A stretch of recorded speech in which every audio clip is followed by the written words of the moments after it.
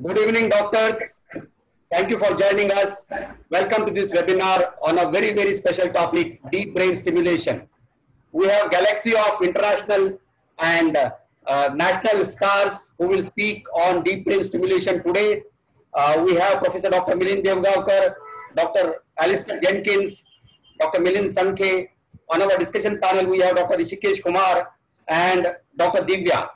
This webinar is a very special topic and moderated by Dr. Amit of international and national stars. This is a digital initiative coming to you from Health and You, a joint venture with New Link Company Limited, Japan. We always introduce new innovative product to fulfill unmet medical needs. For example, Amnurite-P plus mecobalamin combination for the first time in India in 5, 10 and 25 milligram strength for neuropathic pain and for migraine. We followed that with Amnurite-Beta, first time Amnurite-P plus propranolol combination when one drug is not enough in migraine. Amnurite-Beta 520 ER and 1040 ER. We have Amnurite-P for moderate to severe neuropathic pain, where pregabalin is given in sustained release form to match pharmacokinetic profile of Amnurite-P. It is pharmacological, gives 24 hours of pain relief. We have mecobalamin injection imported from Japan for neuropathic pain. We launched for the first time a new strength in clobazam, Adclobaz 2.5 milligram, 5 milligram and 10 milligram in mouth dissolving form. This strength is required by pediatrician, pediatric neurologist and by neurologist for down titration or for up titration. It adds flexibility, adds control, Adclobaz in epilepsy. We have baclofen, Backrite with 45% less price, but more important than that, look at the size of the tablet. It is as small as this, Backrite 20XR, Backrite 30XR as compared to real size tablet of other baclofen available in the market. And recently we have launched a new concept, vitamin therapy for migraine, Brentamin, riboflavin 200, magnesium 200 and CoQ10. This is recommended by AN and American Headache Society, Brentamin for migraine. One can also use this in growing children and migraine in pregnant ladies with migraine. This webinar and all our earlier webinars are available on our channel DigiNeuro. If you go to YouTube and type DigiNeuro, you will get a huge resource of neurosurgery and neurology webinars. More than 40 webinars are now available on this DigiNeuro channel. That gives me, brings me to this webinar, which is conceptualized and moderated by Dr. Amit Kumar Ghosh. He is a consultant neurosurgeon from Institute of Neuroscience, Kolkata, also National Neuroscience Center, Peerless Hospital, and DK Roy Research Center. Sir is a fellow of micro neurosurgery from Fujita University, Japan. Fellow also in neuroendoscopy from Karl Strauss. He has undergone training in leading institutes like Ohio State University under Professor Ali Rizai and today's speaker, Professor Milind Deogaonkar. He has also done training in Nottingham University Hospital, UK and Great Ormond Street Hospital, UK. He has been recipient of two prestigious awards, Mother Teresa Sadbhavana Award and Indian Achievers Award for Chikitsak Ratna. So I have great pleasure in handing over the session to Dr. Amit Kumar Ghosh. Sir, please take it over. Yeah, thank you, Mr. Nayak. I'm sharing the screen. I have a small presentation.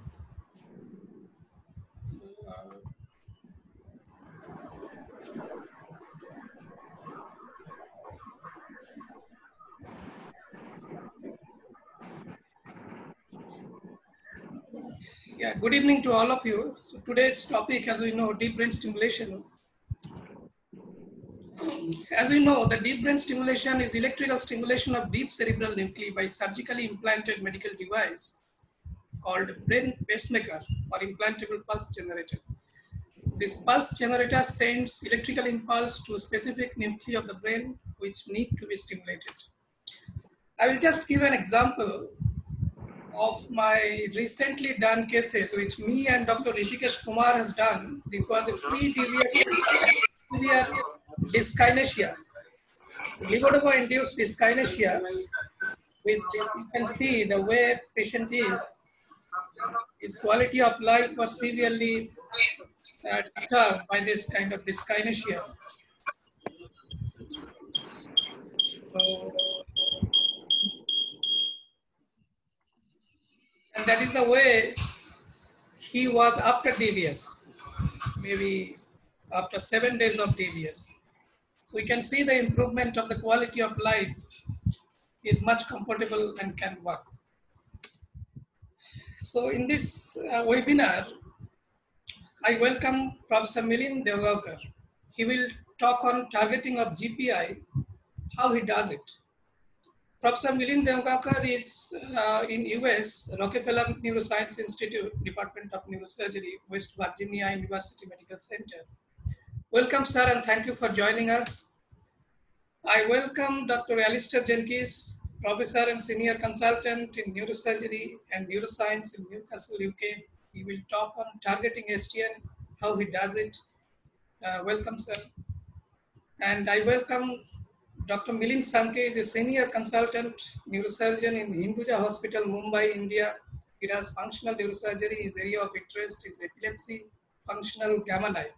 He will talk on different targets for DBS. Thank you, sir, for joining. I welcome Dr. Hrishikesh Kumar. He is Vice Chairman of our Institute, Institute of Neuroscience, Kolkata. He is in charge of Movement Disorder Program. He is the Director of Research in Institute of Neuroscience, Kolkata. He is also member of Executive Committee and Treasurer, Movement Disorder Society of India. He is member Education Committee, Movement Disorder Society, and he is the Founders President of Parkinson's Disease Patient Welfare Society of Kolkata. Welcome, sir, and thank you for joining. I welcome Dr. Divya K P. She is Assistant Professor in Neurology in Sijitra Institute for Medical Science, Trivandrum. Her area of interest is movement disorder, epilepsy, and clinical neurology. Her major achievements, she got NRIR Gold Medal in Hindi Medicine in MG University, Neurology India Award for Best Paper in Neurology 2016, and she published 30 peer-reviewed papers in different journals. Welcome, madam. I welcome Mr. Deepak Naik and all the staffs and representatives, Mr. Santosh Takale from Health and You, for providing us this platform. And it is indeed our pleasure to have you all in this session. We are very grateful and thankful to our speakers, discussion panelists, and esteemed audiences for sharing their time and thoughts. So now we can go to our first speaker, Professor Milind Deogaonkar, for his talk. So, sir, please, Dr. Milind. Yeah, let me share the screen. Yeah.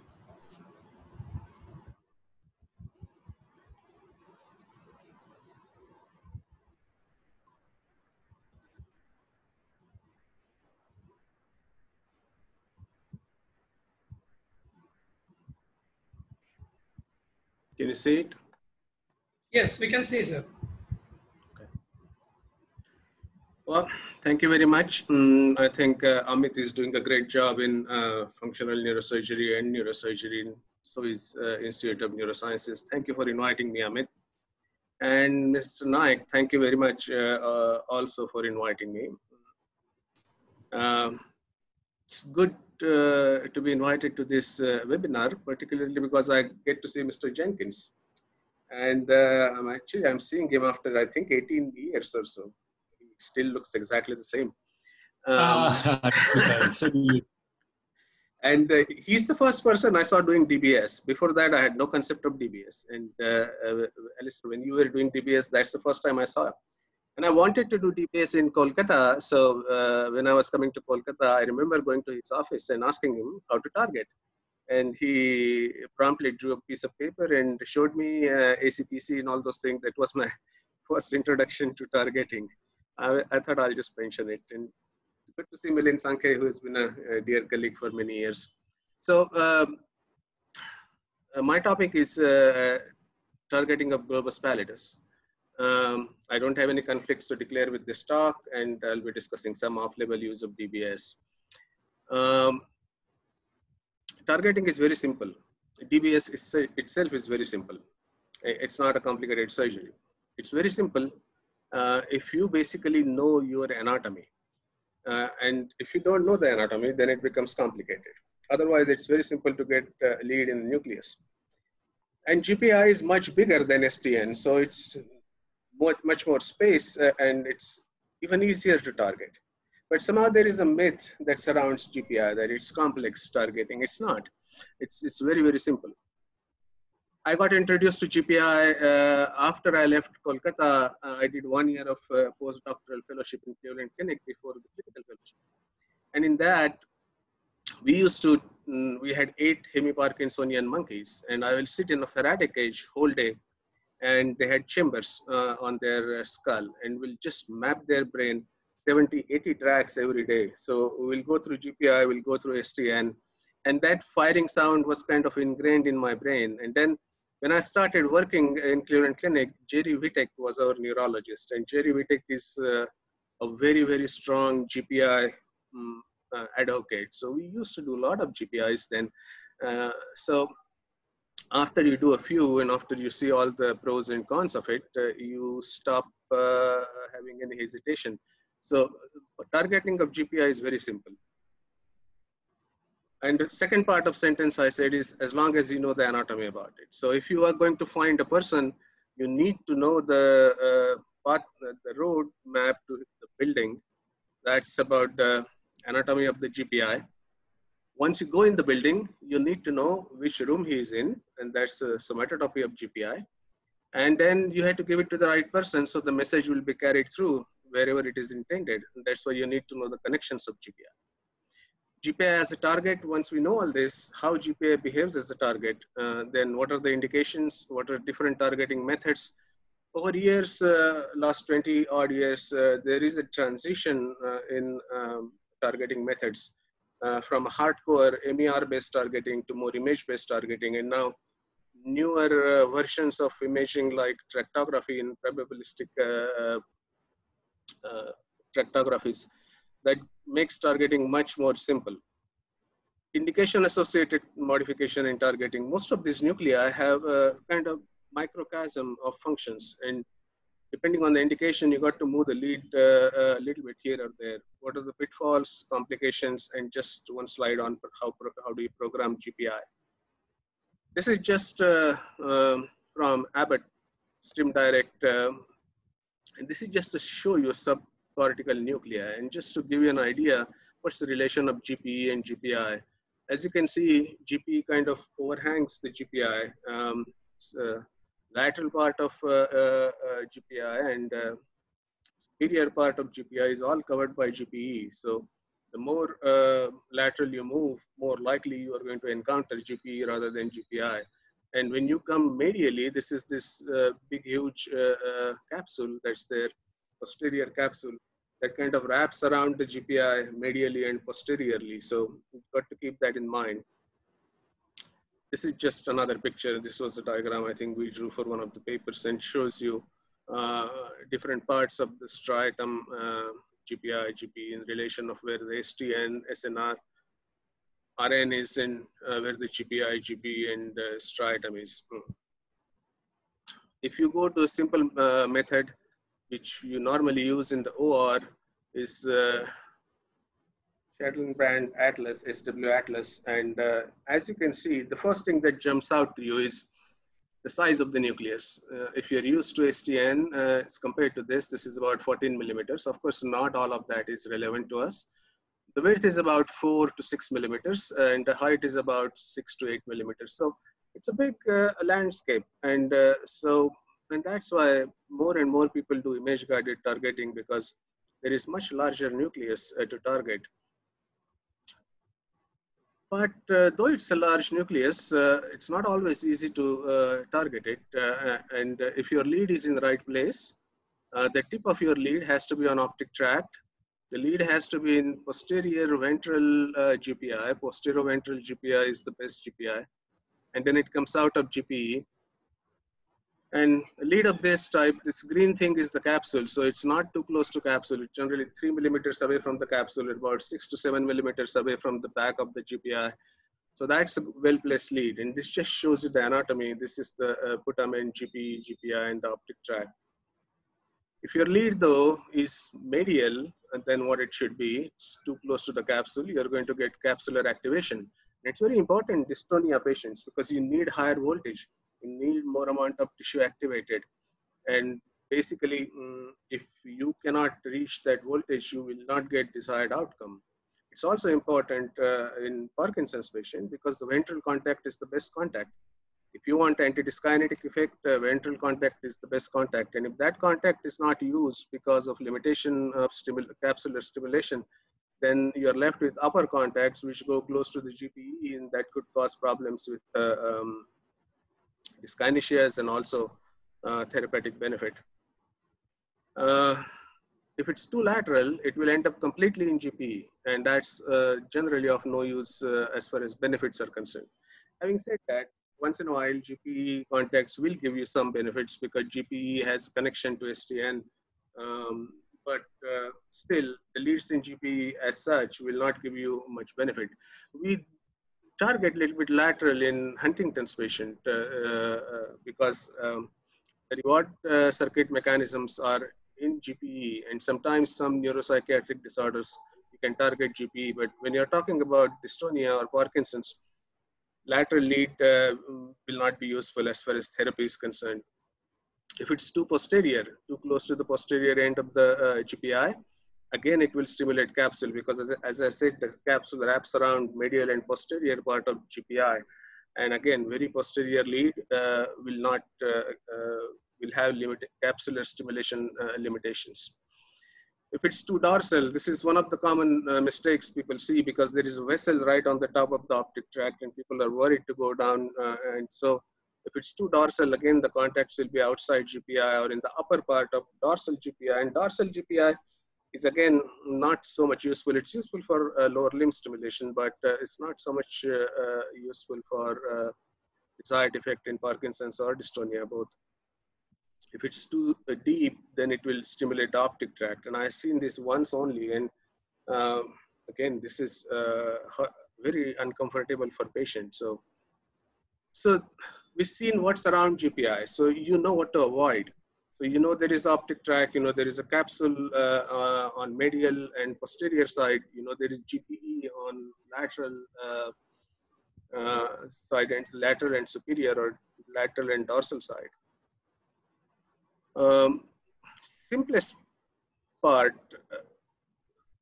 to remember is brain is very simple. It's organized in such a way that anterior part of any structure is always limbic. Middle part is motor, posterior part is sensory. So when you look at the actual parts of GPI, if you look at the parcellation of GPI, now these parcellations are functional parcellations. And I just put in thalamus here just to give you an idea what I'm talking about. And if you use probabilistic structural tractography, you can find out which cortical area projects in which part of the nucleus. And you can do that for thalamus, and you can do that for GPI.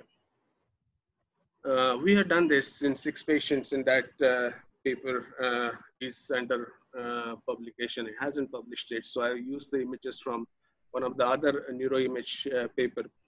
The red is limbic.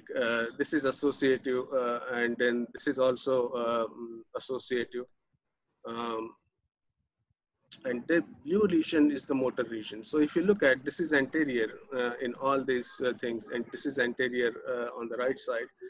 If you look at it, all the middle GPI, middle to posterior GPI is what is sensory motor part of GPI. In some, it extends all the way posterior. In some, it kind of stops short of the posterior end of the GPI.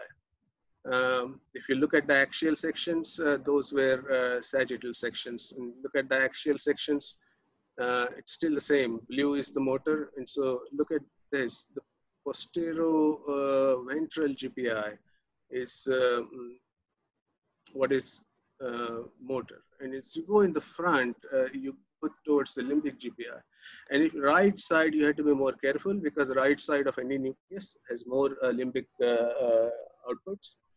As you can see on the right side, the limbic part is much more bigger in this patient as well. So postero ventral GPI is the motor GPI. That's what we need to target. And we have to make sure that at least one of the contacts is in the motor GPI.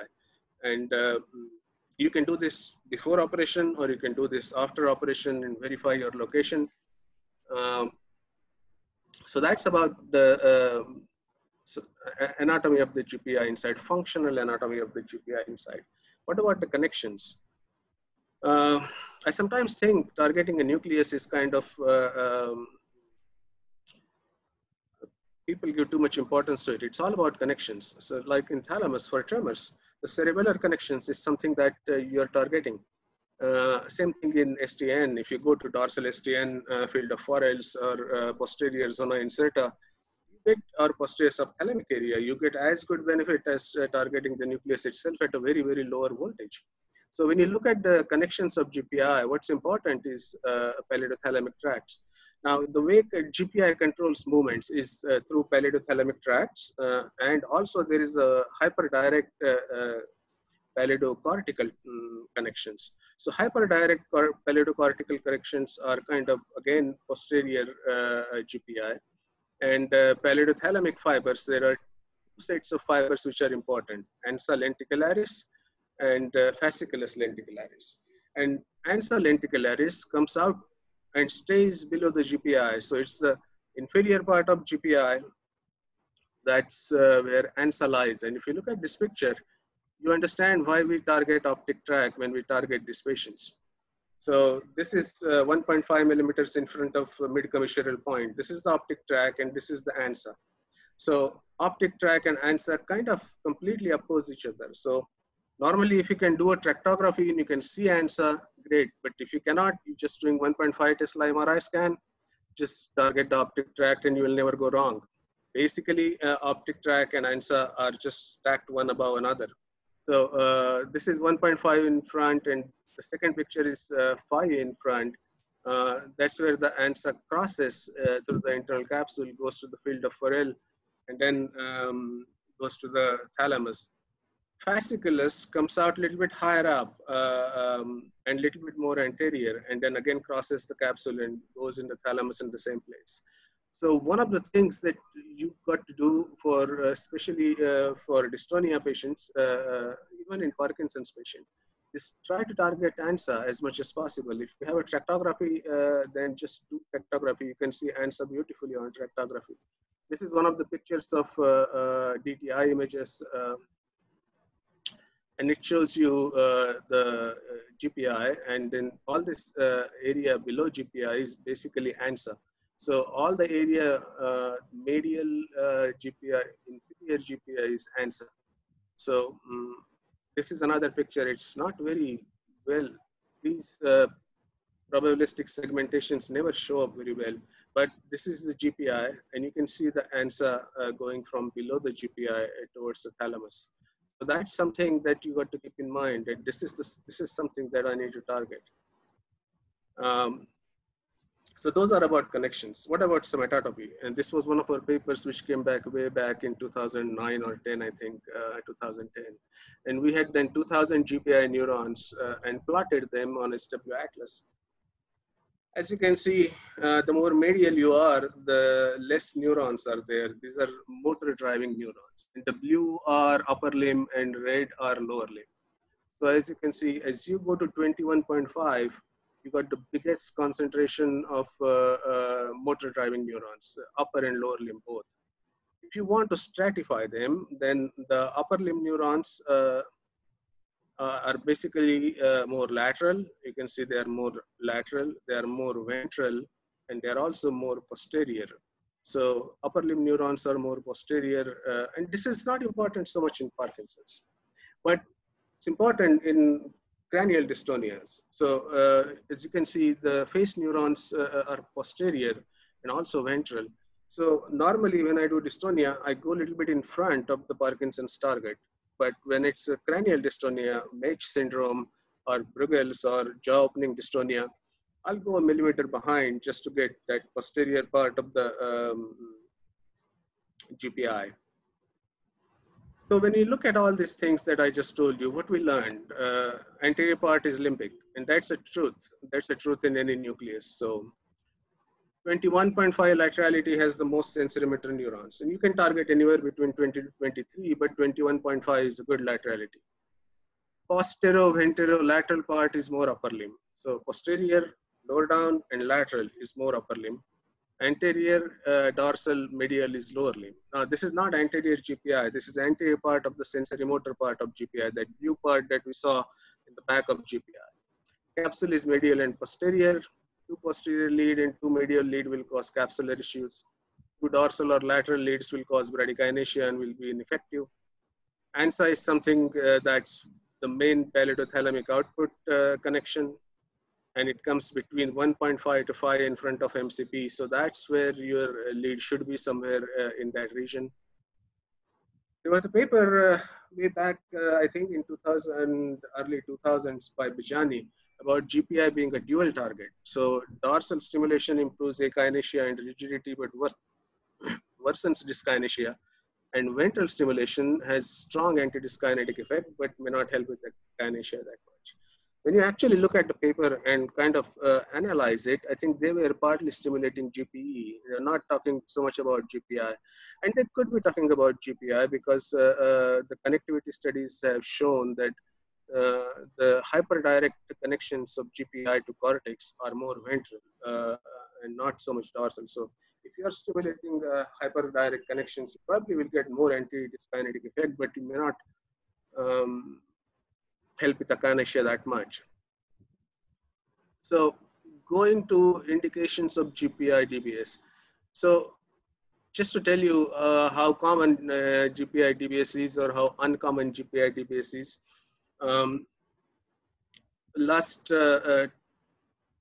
15 odd years, I've done close to 2,000 plus DBS leads. Out of which probably about 350 or so are GPI DBS. Out of all those leads though, more are Parkinson's disease than dystonia. So though we know GPI as a target primarily for dystonia, GPI is a very good target even for Parkinson's. And when do you use GPI in Parkinson's and not STN? When there are pronounced dyskinesias. When dyskinesias are at low dose of levodopa. So if patient is only on half a tablet, still getting dyskinesias. If you put a STN DBS, just programming that DBS becomes a nightmare. You go up by 0.1 or 0.2 and it will start causing dyskinesias. So dyskinesias at low dose. Patients, Parkinson's who have MCI, so if there is a minimal cognitive impairment, and you are worried that doing bilateral STN is going to push that patient into much more severe memory problems, it's better to do GPI. The cognitive circuits of GPI are much placed in away from the sensory motor circuits. In STN, it's kind of packed together. So it's less chance of having a cognitive problem through GPI. Sometimes off dystonias are predominant features. So PD dystonia, if patient has very strong off dystonias, then I'll go for GPI.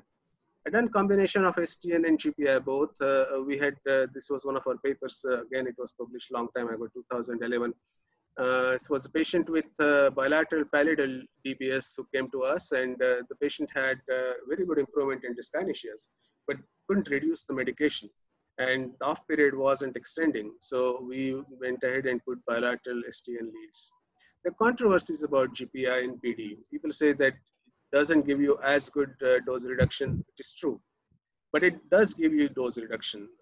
And the whole idea of doing this is you kind of reduce the dyskinesias, so you don't have to reduce the dose, but still it doesn't. Effects don't last as long. That's not true. We have long follow-ups in GPI DBS and the effects last as good. Tremor control is not as good as STN. That's not true. Again, tremor control is exactly as much or even more sometimes with GPI. Second indication is dystonia, dystonic tremor. Now, dystonic tremor is different than essential tremor. It's much more jerky, multi-axial. And those patients, if the dystonia part predominates, then I'll put a GPI DBS. If the tremor part is predominant, then I'll put a VIM DBS. Huntington's disease. Now, Huntington's disease is a very, very complex and variegated playground. You don't want to go there as far as possible. But if you want to select a target who is a younger, dyskinesia predominant, motor predominant, with very little psychiatric burden, then that's a good candidate for GPI DPS. Then other hyperkinetic disorders like intractable hemibalismus. Tourette also, people have used GPI DPS, though we haven't. We always do thalamus or VCVS, the ventral striatum, ventral capsule target. Now, targeting methods. As I said, you evolve as a surgeon over time, and initially you do what you are trained to do. And then when you do that for years, you know that maybe I can modify it in this way. And then newer things come around, and then you change your way of doing things. So initial 5-7 years, I think I did exclusive microelectrode recording. We used to do anywhere between 3 to 11 tracks for GPI.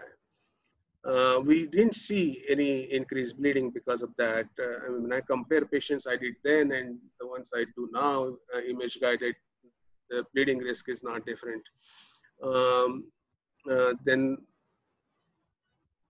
Then after that came a period I started doing image guided targeting. I did more pediatric dystonia, and those kids, we had to keep them under anesthesia. So we got OARM around 2008 or 2009 in Cleveland Clinic, and we started using OARM for targeting. And then now we also use tractography for targeting. We still use microelectrode recording, but in very, very few cases, unless it's a research case or unless patient insists that they want microelectrode recording, I'll do that for GPI, otherwise I'll just do image guided. What imagings do you use? And there are a lot of fancy imaging used nowadays, and 3D scans and 7T scans, but I just use T1 with contrast, stereotactic MRI, susceptibility weighted imaging, SWI, and inversion recovery, FGator. So those three are good enough for any part of the brain, anywhere. You don't have to do any additional sequences unless you're doing spectrography and things like that. When you select the target, you first find the ACPC, and always trust the ACPC based target more than image based. Images have magnetic distortion. Images can sometimes fool you. ACPC will never fool you. So I'll always do ACPC based targeting first.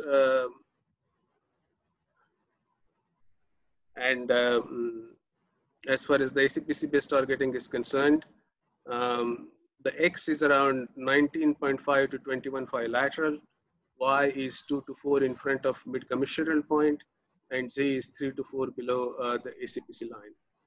Once you put that target, you then go a millimeter or two below and see where you fall on the optic tract.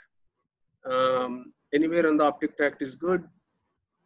In a larger brain, I prefer medial edge of optic tract. In a smaller brain, I prefer lateral edge of optic tract, but anywhere on the optic tract is good. You then refine those targeting parameters. For X, I use bitemporal diameter. We haven't published this, but this is something that I always see. If bitemporal diameter from dura to dura, if it is less than 130, then I'll target it closer to 19.5, 20. If it's more than 130, 135, 138, then I'll target it more towards 21 and 21.5. For Y, you also look at ACPC length and indication. So if the ACPC length is too much, I mean, it's a large ACPC, more than 24, then I like to go less in front because it's a big nucleus and I can afford to be behind. If the ACPC length is below 24, then I would rather go a little bit more in front. So I don't want stimulation induced side effects. Also indications for dystonia, I'll go 3 to 4 in front. For Parkinson's, I'll probably go just 2 in front of mid-commissural point. And the reason for that is voltages needed for these two disorders are completely different. For dystonia, you need higher voltage, you need double cathodes, you need higher pulse width. With Parkinson's, you probably need just single monopolar or a small bipolar with smaller pulse width. So it's important to understand that indication changes the target a little bit. And then C, the Z is refined by the vascular structure that sits on the optic tract. It's a good idea to be a millimeter above that because there is always an error in your stereotactic frame. You don't want to have bleeding. Then trajectory. When it comes to trajectory, for GPI, you come down as straight as possible as far as the angle from the midline is concerned. So if you have a trajectory like STN coming from lateral to medial, the contacts can go inside GPE and then they will be not so much useful. So try to come down as straight as possible. So this is the X-ray of our patient with the GPI and STN leads. And you can see the GPI trajectories are actually medial to lateral or at least straight as compared to STN trajectories, which are coming from lateral to medial. And also come a little more anterior. So again, you see the posterior burr holes are STN, the anterior burr holes are GPI. Because if the lead is a little more angled and you're getting posterior capsular stimulation and that's limiting your stimulation, then you can always go higher up in the contacts and you will go away from the capsule. And this is what we used to do sometimes MER guidance. And we have these frames, plastic frames of SW Atlas. And then we'll do the first track. And basically this is red and this is green and this is blue. So that's striatum, that's GPE, and that's the GPI. And then we'll go for posterior margin, then we'll go for lateral margin, and then we'll decide where to put the lead. As far as the MER is concerned in GPI, it could be sometimes tricky, but most of the times it's all right. The only constant in GPI is border cell. So respect the border cells. And if you know your border cells, you will never get it wrong.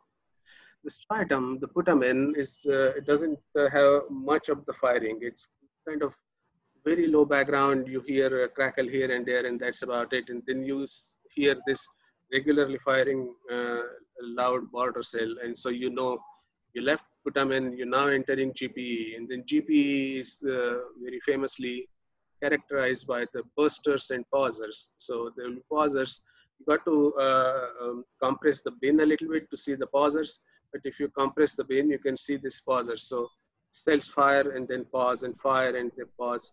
And then there are sharp bursters that you see in between. And then again, you get a border cell and then you enter GPI. And GPI in Parkinson's is fairly similar to what you see in subthalamic nucleus. It's output nucleus, it's loud and the background is more. And but GPI in dystonia is different. And GPI in dystonia can sometimes be very similar to GPE.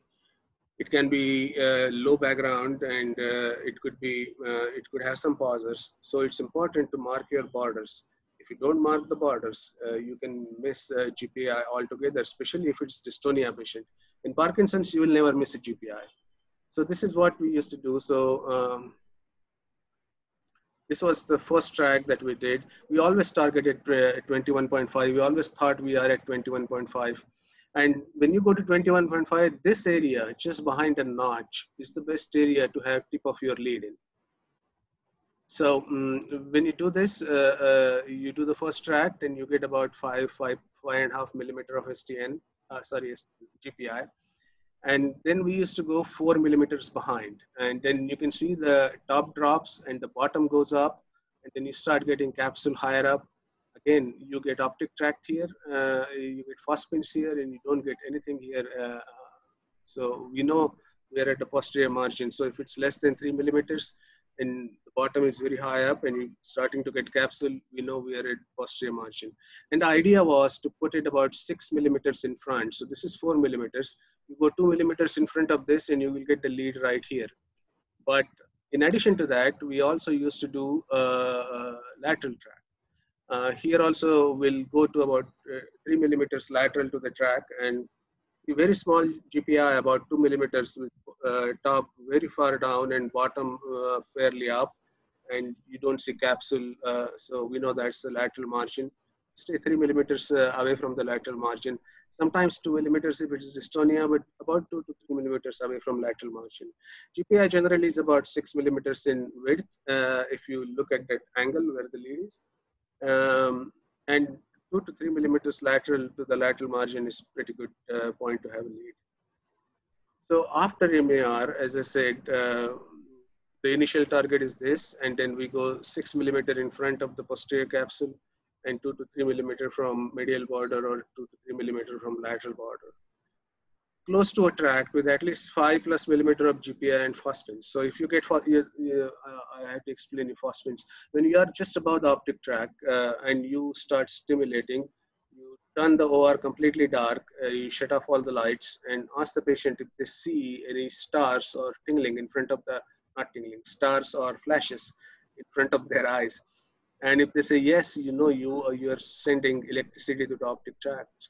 And that's one of the best ways to, during microelectrode recording, best ways to make sure that you are in the right place.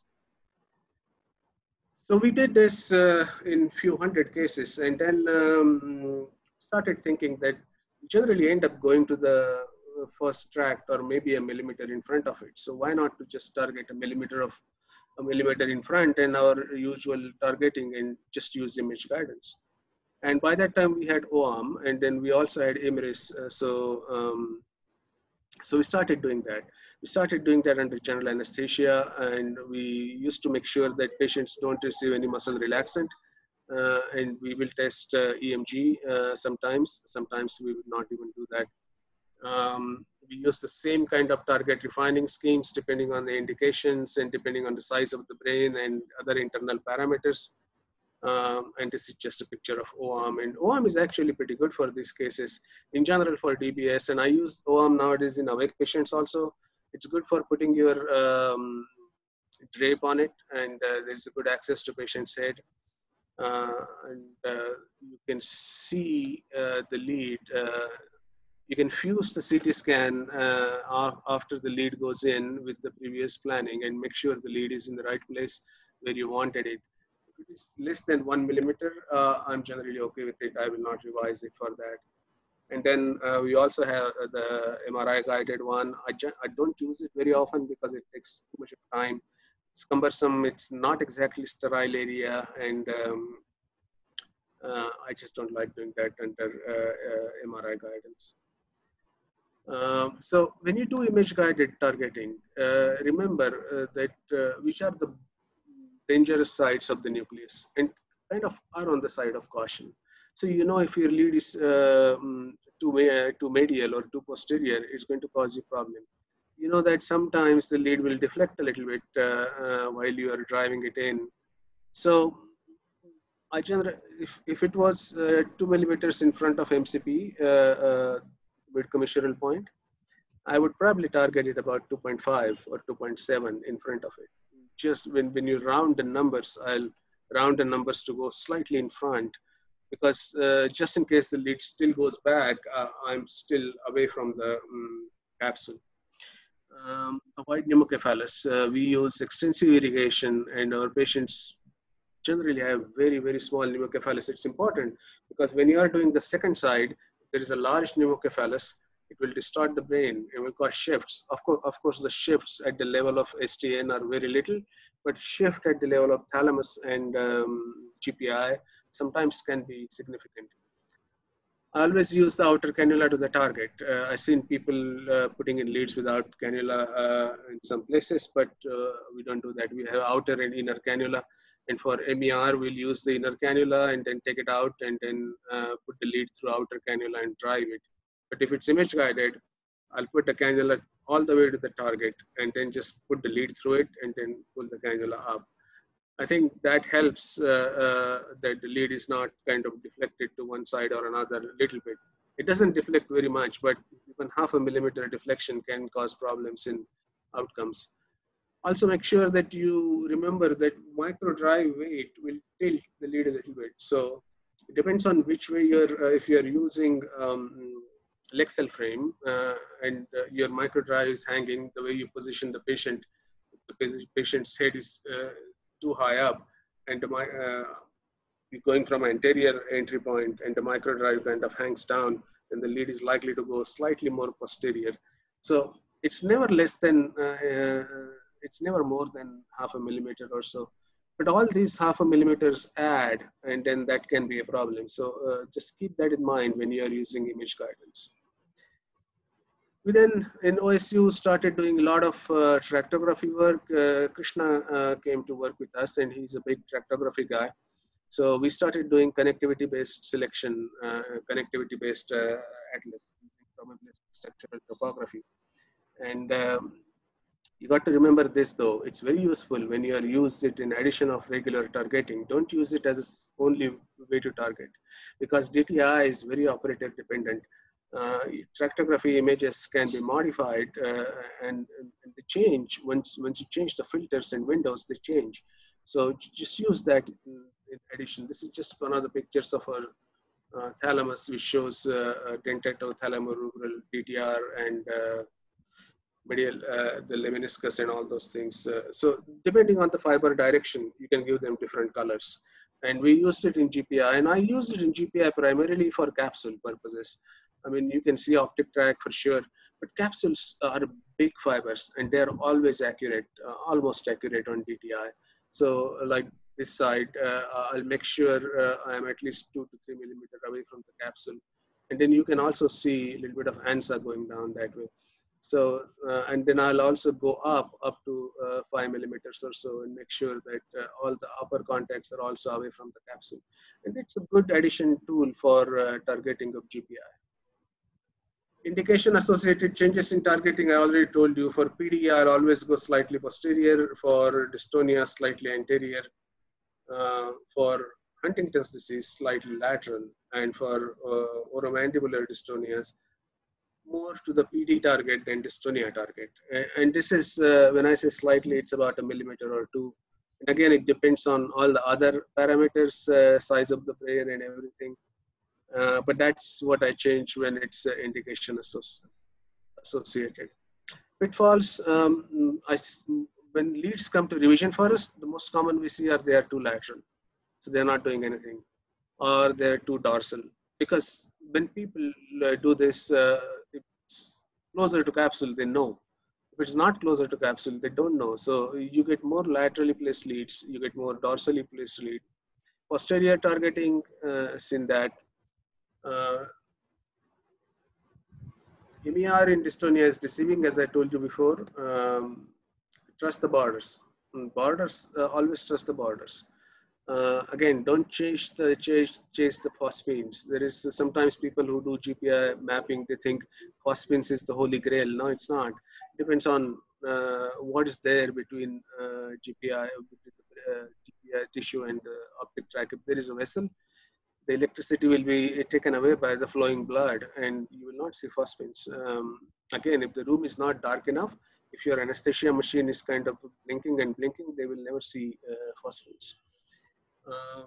Mapping length of the nucleus is sometimes, again, don't try to chase for how long GPI you get.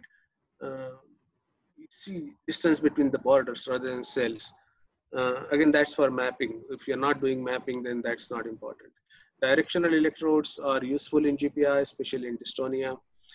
Some people use 3387 because it's a large nucleus, but I always use 3389. And the reason for that is because it's a compact lead, you get more contacts in GPI and you don't get upper contact going in GP. That way you can use more contacts for stimulation. Complications of GPI, hemorrhage and misplaced leads. Now, we have seen, I think we have published a paper on risk of bleeding. I always tell my patients, risk of bleeding in GPI is much higher than risk of bleeding in STN or thalamus. And the reason for that is those lenticulostriate end arteries. These are end arteries, they come from anterior circulation. The pressure head is much more stronger. And also the vessels in GPI has got large Furco-Robin spaces. So the perivascular spaces are huge. And that's why getting a bleed in GPI is much more common than thalamus or STN. Again, I haven't seen a major bleed in GPI throughout my career, but again, that's small bleeds we see now and then, but haven't seen a bleed as such in last few years. Last slide is word about programming. Ventral contacts are the best. Programming is very simple. As I said, DBS is very simple. If you are in thalamus or GPI, go for ventral contacts. If you are in STN, go for dorsal contacts. Dystonia needs a larger field of stimulation. The more tissue you recruit, the more benefit you get, especially in DYT1 positive dystonias.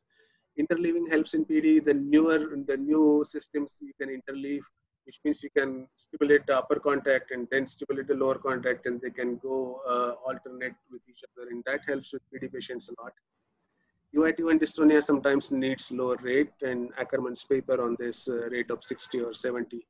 And I think that works in UIT1 positive generalized dystonias. That's about it. It's nothing is complicated. I mean, I think the Rumi's statement is very good. I love everything that Rumi says, that you're not a drop in the ocean. You are the entire ocean in a drop. So all this knowledge everyone has, you just have to look for it. And then it's very easy to do. Thank you very much.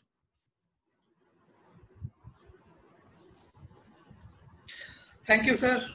Excellent description about the GPI DBS. So my question to you, sir, regarding the directional electrodes. So if there is a little bit of misplacement of the electrodes, you have said little anterior, posterior in different indications. So how do you see difference in normal electrodes and directional electrodes? In your Directional electrodes counter surgical errors. So there was a time if your lead is, I mean, there's still, even still now, your lead is too medial and it's a normal electrode, you got to revise it. But if it's a directional electrode, you're just stimulating the part of the contact which is lateral, you can get away with it. So I think when you want to focus the stimulation, or when your lead is slightly inappropriately placed, directional leads can help because you're steering the current away. You're steering the current away from lateral to medial. You're steering the current. If it's too posterior, giving you posterior capsule, you steer the current. You just activate the anterior part of the ring. If it's too lateral and you're not getting therapeutic benefit, you just activate the medial part of the electrode. So I think directional electrodes help. yes. But only. Sir, in your go ahead. In your presentation, you have one of picture has shown that both GPI and STN has been stimulated in one picture. In one, there is both sides STN also and both sides GPI also. Yeah. So in that case, you first did GPI or first did STN. So both. We have about maybe 7, 8, maybe 10 patients like this where we did both. And these are patients who came from outside, already had one set placed. And then they came to us because something wasn't improving. So like in this patient with the picture, they came with a pallidal lead. So great help in dyskinesia. But so you have done for Parkinson's disease? Yeah, of course, Parkinson's disease. I do STN for dystonia, but I only do STN for dystonia, not both leads. Was a patient of blepharospasm and oromandibular dystonia where we did both STN and GPI and didn't really see any benefit. It was kind of overkill without any benefit. But in Parkinson's disease, yes, sometimes if you think the STN leads are working, but programming becomes an issue and you cannot go up, and then what you do, you take those leads out, the leads are not normally placed, then you add pallidal leads, you reduce the dyskinesias. But if you select patient rightly beforehand, you don't need both GPI STN leads. These are all the patients who came to us because the leads placed Not wrong, but in the wrong nucleus. And then we, rather than taking the, because you take the lead out, per lead there is about 10% risk of bleeding when you take it out. So it's better not to, if they're well placed and giving at least some benefit, you can complement that benefit by putting lead in another nucleus. Yeah.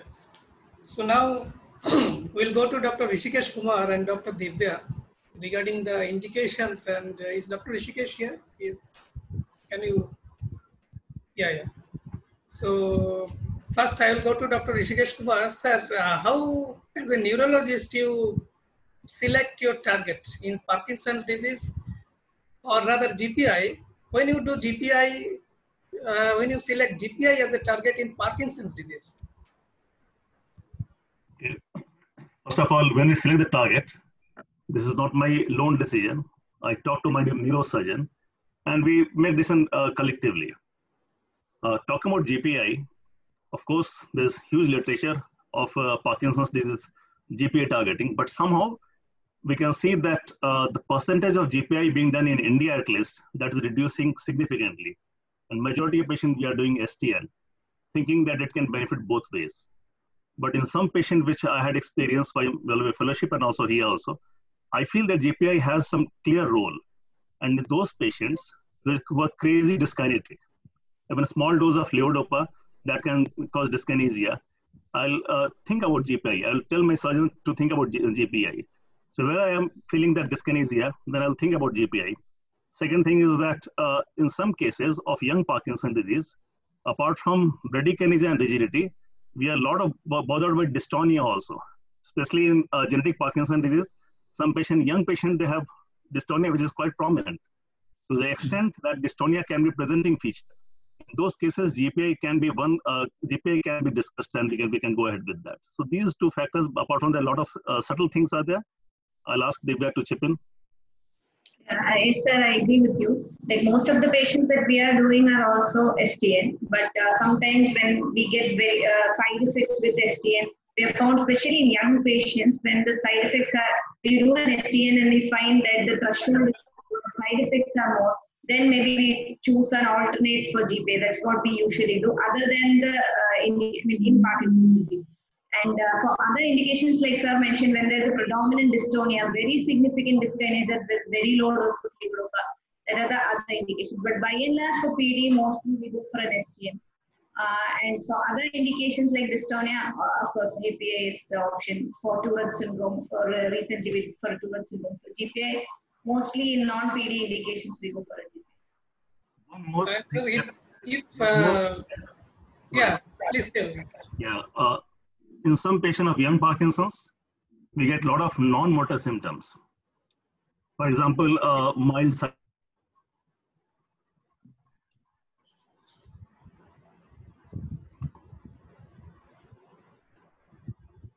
I prefer to offer at least because theoretically, STN has more non-motor symptom as compared to pallidum.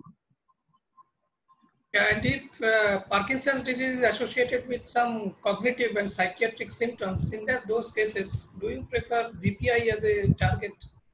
Because after STN stimulation, we know some psychiatric issues sometimes can happen. So what is your kind of opinion about it? You're asking me, Amit? Yeah. Okay. Yeah, the cognitive issues in Parkinson's disease pre-DBS. So will you select? Personally, I feel that there is no right or wrong answer. There is no black and white. Okay. If the patient has clear cognitive and psychiatric symptoms, I would like to avoid DBS altogether. But if I have to go for it, of course, pallidum is one target which we can discuss and which we can go ahead. But there's no clear right or wrong answer. Yeah. Okay. Thank you, sir. Then I will go to Professor Alistair Jenkins. He will talk about STN. Sir, please. Right. 2 seconds.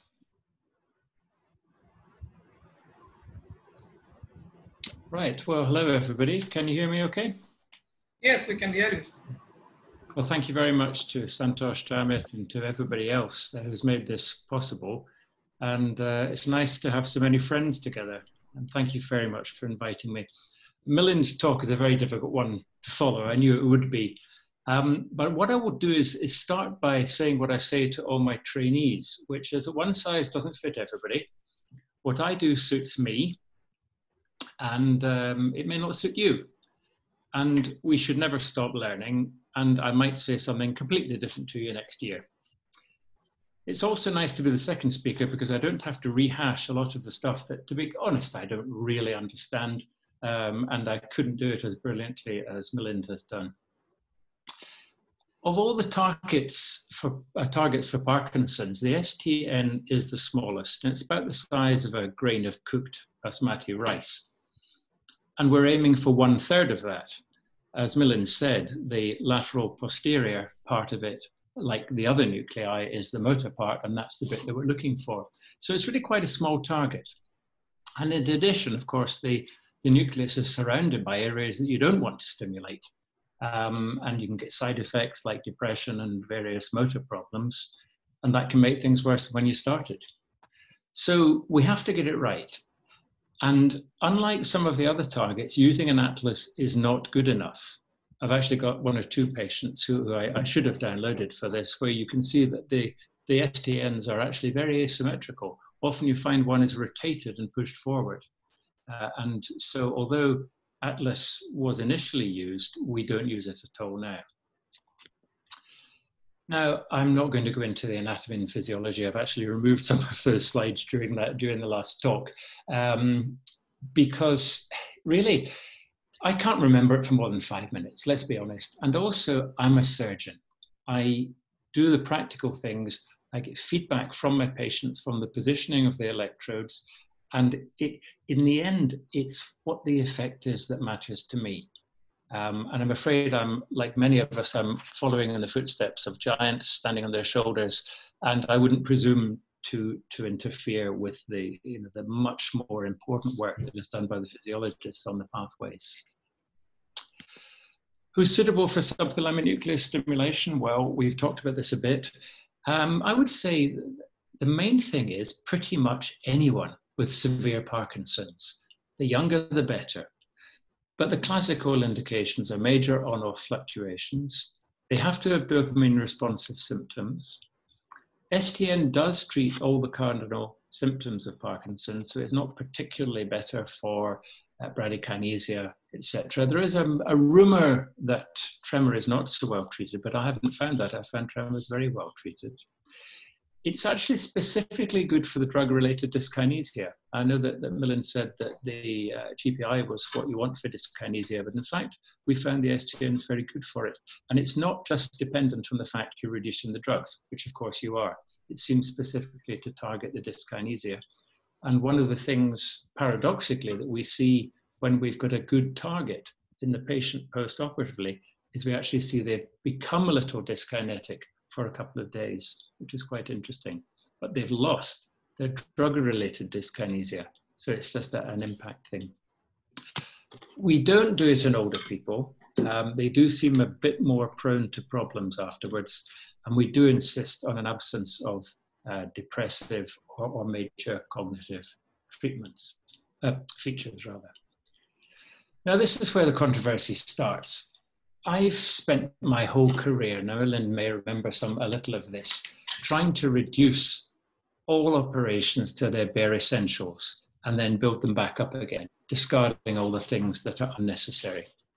And this is controversial, but what's interesting is that more and more people are going towards this kind of approach.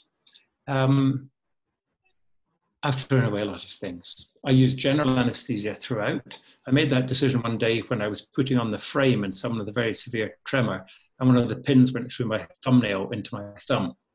And after swearing a lot, I thought, okay, I'm not doing that again. I'm putting the buggers to sleep, and I have ever since. We do a 3-stage procedure, which I shall outline to you, but we do it in one go.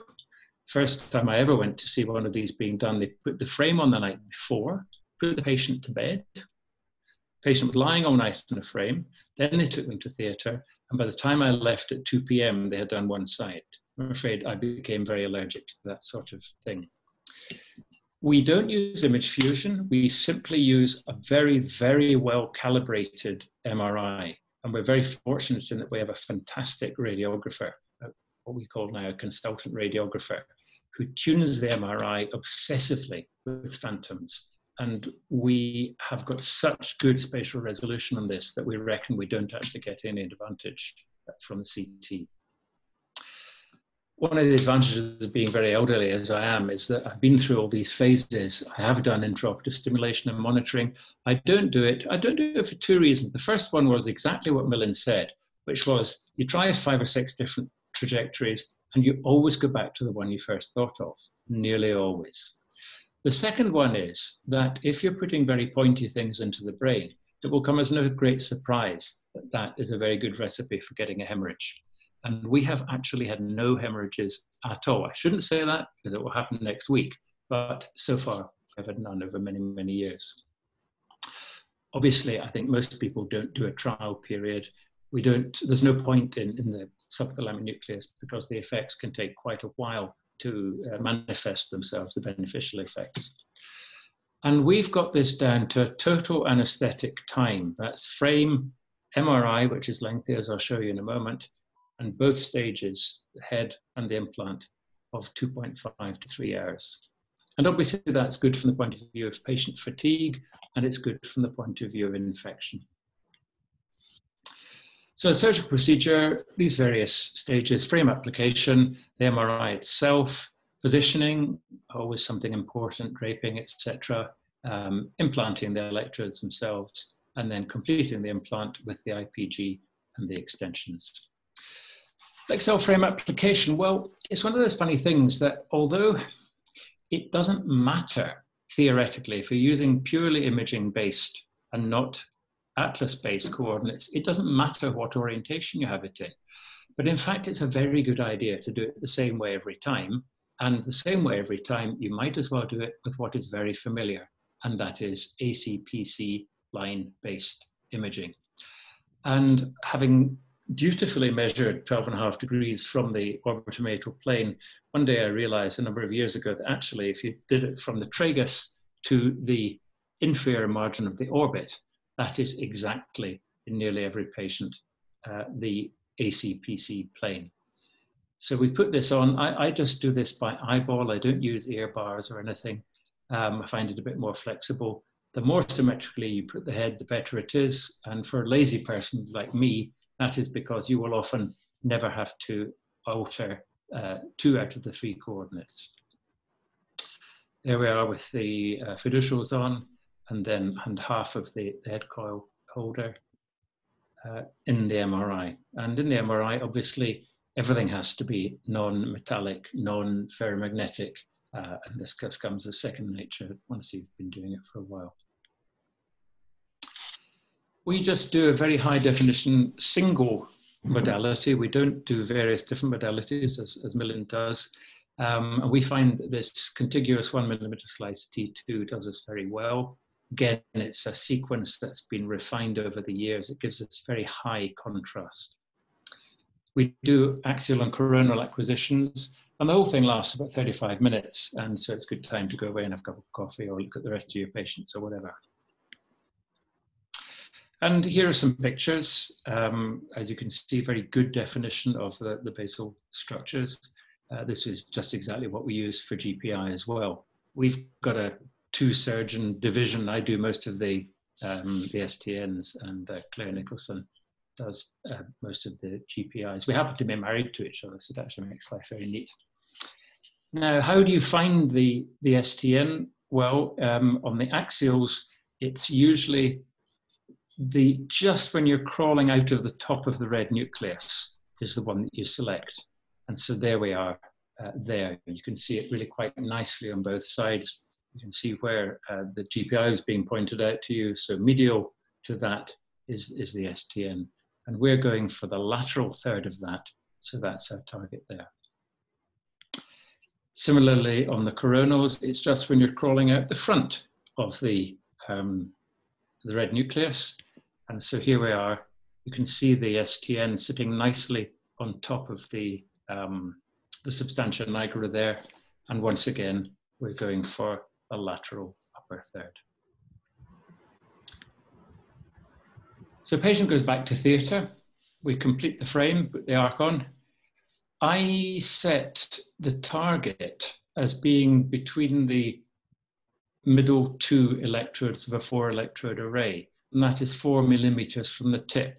Obviously, you can do this either way, but I set the frame so that it's plus 4 millimeters. And that's actually really important to remember. We put the coronal burr holes quite far laterally and just a little bit in front of the coronal suture. We put them laterally purely to avoid the ventricle, but also because it gets you more in the axis of the nucleus itself. So you're more likely to get more of your contacts in the right place. I put on the anchoring plates beforehand. I put in both screws, take one out, swivel the plate round so that I can simply swivel it on and lock it once we've got the leads in place. Open the dura one side at a time for the obvious reason of not letting too much air in, as Milind said, and frequent irrigation will help. Again, as he said, the closer you are to the midline, the closer you are to the brainstem, the less movement artifact you're going to have from that. It's very, very important to open the dura as widely as you can within a burr hole, and to coagulate and open the pia relatively obsessively. Milind talked about the weight of the microdrive pulling on the electrode. Well, if you put in even the cannula and it hits the dura on the way in, that's at the top of the brain level. You can imagine what the deflection of that is going to be once you get into your target. And I've seen cases that I'm pretty sure that was what the problem was. So you have to make sure that your cannula is not fouling on the bone, the dura, or even on the pia.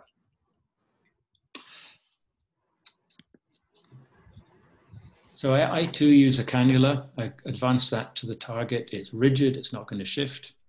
We take an image intensifier X-ray of that, and we mark the tip of the cannula. Put the electrode through that to a pre-marked length, and then the awkward bit that nobody ever seems to have managed to work out. You've done all this stuff which is accurate to a millimeter, and then somehow you have to withdraw a cannula over an electrode. Well, that's why we take the X-ray. The X-ray is completely accurate. Just don't move anything, don't allow anybody to lean on the table or the head or whatever. So we withdraw the cannula, look at the X-ray. With the directional electrodes that we were talking about, there's an extra step there, which is you have to get them in the correct orientation so that the computer algorithm knows which way each of the segmented middle two electrodes, which way it's pointing. I'll show you that in a moment. So then I'll anchor the electrode as the plates. I put a cap on the distal end of the electrode. I tunnel those into the parietal region as far back as I can, just so that I can have a direct line down to the subclavicular pocket. So close the wounds, remove the frame, and possibly even have another cup of coffee. And that's what it looks like. The U-shaped thing on the top of the lead there is the directional indicator. So if you've got it in that orientation, then you know that the segmented electrodes on those middle two contacts will be in the right orientation.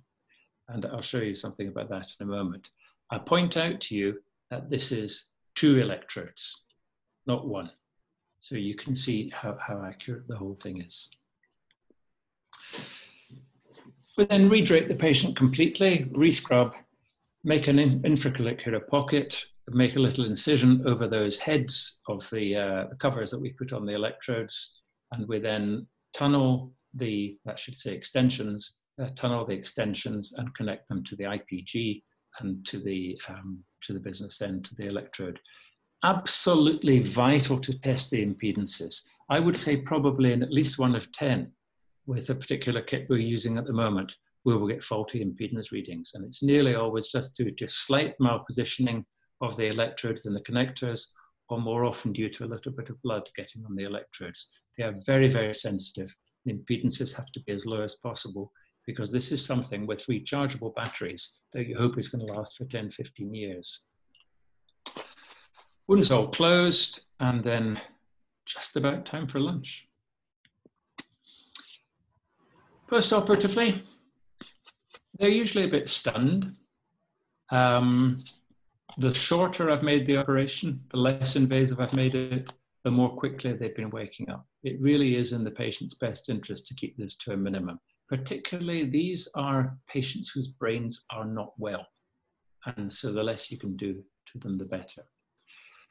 A day or so later, we'll do a CT scan, because although we don't use image fusion for the targeting, we do use image fusion to check up on ourselves afterwards. And that's really very important. There's no point in the nurses who we have to program it messing around for weeks on end if your electrode is not in the nucleus.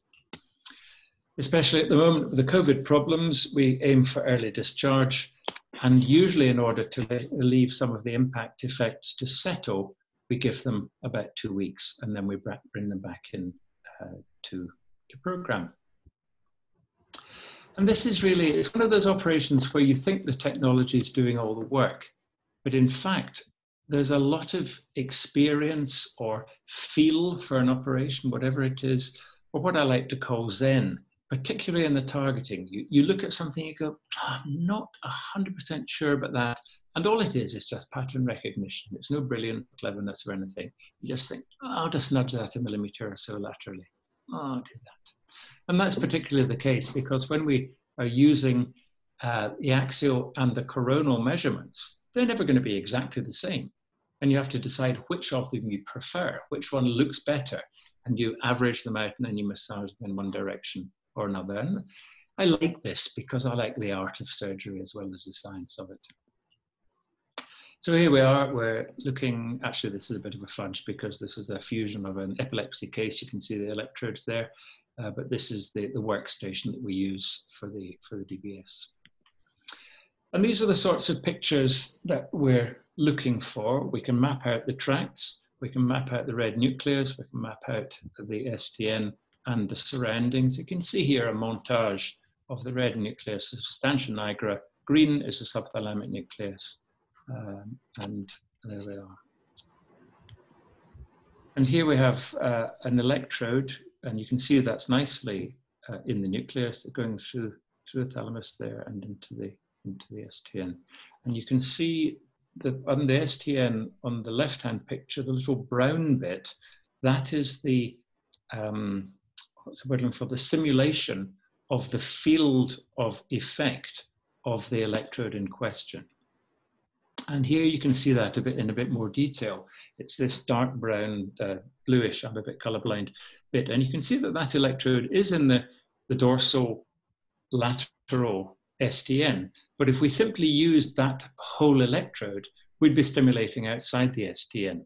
So that's where we use the segmentation to push it back in towards the center of the STN. You can see on the bottom middle picture, you can see that it is actually very nicely positioned, but the field is going slightly outside if it's turned up to a certain level. So what we are looking for is a nice picture on the left, nice picture on the right, and hopefully the patient will then have a good result. And what is reassuring about this is, you know, if the patient does not have a good result, it's not that it's not your fault, it's just that you can ease off the idea of repositioning the electrodes, because take it from me, it doesn't work. It really doesn't help. If they're not in an optimal place, it is absolutely vital to do that and to consider doing it. And I'll leave just with a very quick video of before and after in someone with 10, 9, 8, 7, 6, 5, 4, 3, 2, 1.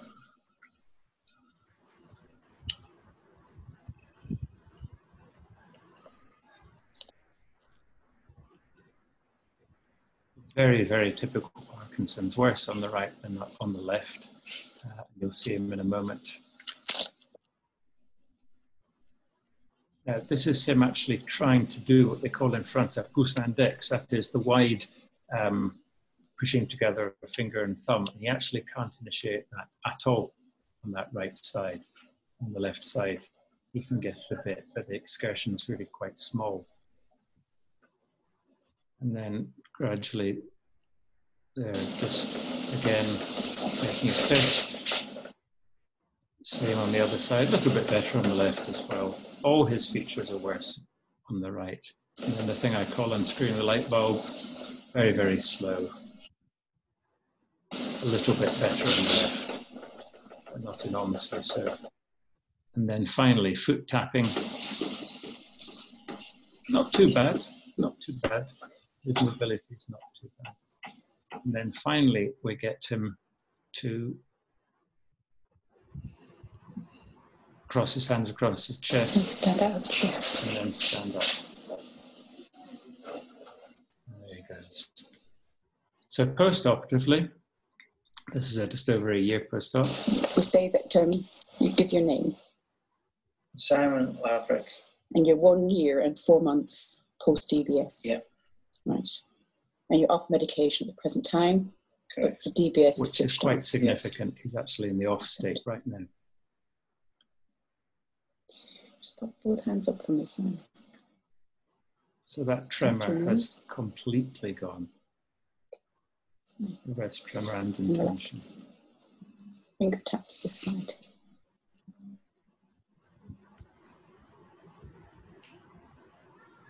Good.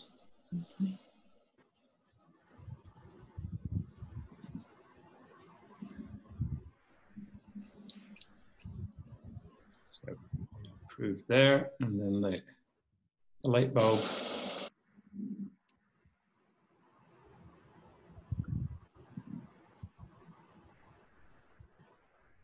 And then finally, up and down.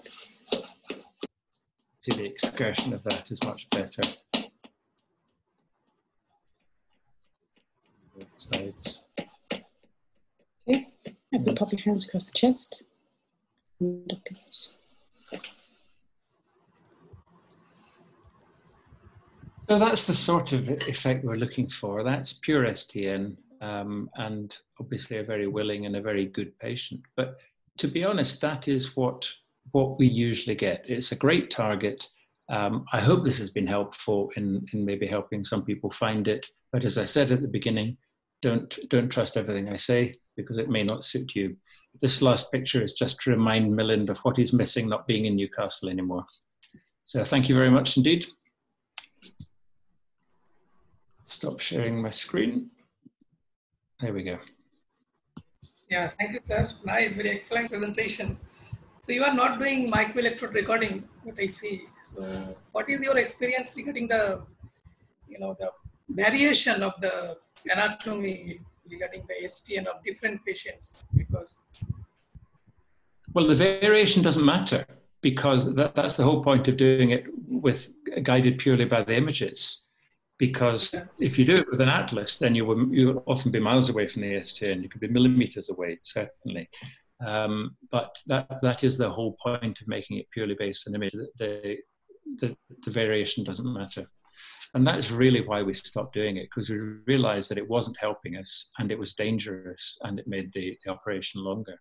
And gradually more people, certainly in the UK, are coming towards that thing as well. I'm not saying I started it, but independently, I started that many years ago. so there are a lot of newcomers, fellows and students. So do you suggest for the newcomers to do a kind of some recording to see the outline of STN? For a newcomer, I don't really think so. I don't think it's something you have to go through and come out the other end of it. I think it's something that we are all learning. Milind has done the same. That we've been through that phase. It was probably necessary at one point to hear that electronic signature of the STN, to differentiate it from the white matter tracts outside it, to know you're in the right place. But when we have such good imaging, if you haven't got very good MRI, you can use image fusion, and that will give you exactly the same effect. I personally, I feel it's not necessary anymore, and I certainly wouldn't recommend anybody went through it. I'm not a great believer in, when I was training, they just brought in the electric craniotherms, but the juniors weren't allowed to use them. We had to use the Hudson brace and the Gilly saw. Completely pointless, completely pointless. But it was just the idea you had to go through some sort of rite of passage. I don't think there's a rite of passage for DBS. I think we're all in it together, and we should be learning from each other. Hello, Amit. Amit, can I ask something? Yeah, you can ask. You can ask. Thank you all the speakers for this very nice presentation. My question to Dr. Alistair, that you mentioned about that you are using general anesthesia, and it is for 5 to 6 hours. So I believe it is not awake, asleep and awake thing, or it is that continuous infusion you use for the MRI and also for the OT. What is your practice there? I'm not sure I really heard any. Can somebody help me with that? I don't know. I'm afraid I didn't hear the. I didn't really hear the question. There's a bit of an echo. Yes, I think Madam wanted to ask that you are doing general anesthesia, so regarding some anesthetic issues. That's oh, what right. Now, whether you practice your anesthesia practice awake, asleep and awake patient, or continuous infusion all the time, 2.5 to 3 hours. Well, it varies. Some of the anesthetists use TIVA and some don't. I don't think it really matters, to be honest, because for this, we don't need any patient cooperation. We're not doing awake, asleep, awake. We simply need the patient to be asleep, preferably. So continuous infusion, I think. I don't think question is, really makes a difference. how often you, both of you, just come across the pneumocephalus? Well, if I could speak first, it's not a 2-second. Pneumocephalus. How often it's coming? I haven't had a problem with pneumocephalus myself. It's very unlikely to be a problem because, well, in a transsphenoidal, for instance, you've got a reason for it to develop and become worse. Whereas with this, you're not going to change pressure. You're not. There's no reason for it to get any worse if you've got some in there to begin with. I've certainly never checked for it. Never really noticed any problems with it. What do you think, Milind? Yeah, I agree with you. I never had any symptomatic pneumocephalus or a large pneumocephalus. I think not a surgery where you get pneumocephalus. Never had a problem with it. And to both of you, I'll ask, what is your experience in DBS in chronic refractory pain syndrome? DBS in? I think, Madam, we have Dr. Milind Sankhe also will hear about different targets, and then we'll discuss about all these questions. Because Dr. Milind Sankhe also will discuss about the targets. Madam, experience with pain. They have done in PD patients, in dystonia, but what about pain, chronic pain? How many patients they have done and their experience? Certainly my experience of DBS and chronic pain is not good. And in fact, there's only one unit in the UK that still does any of it at all. And I'm not very impressed with their results either. What about you, Milind? It's complex. We did different targets, and I think Milind Sankhe will speak about it.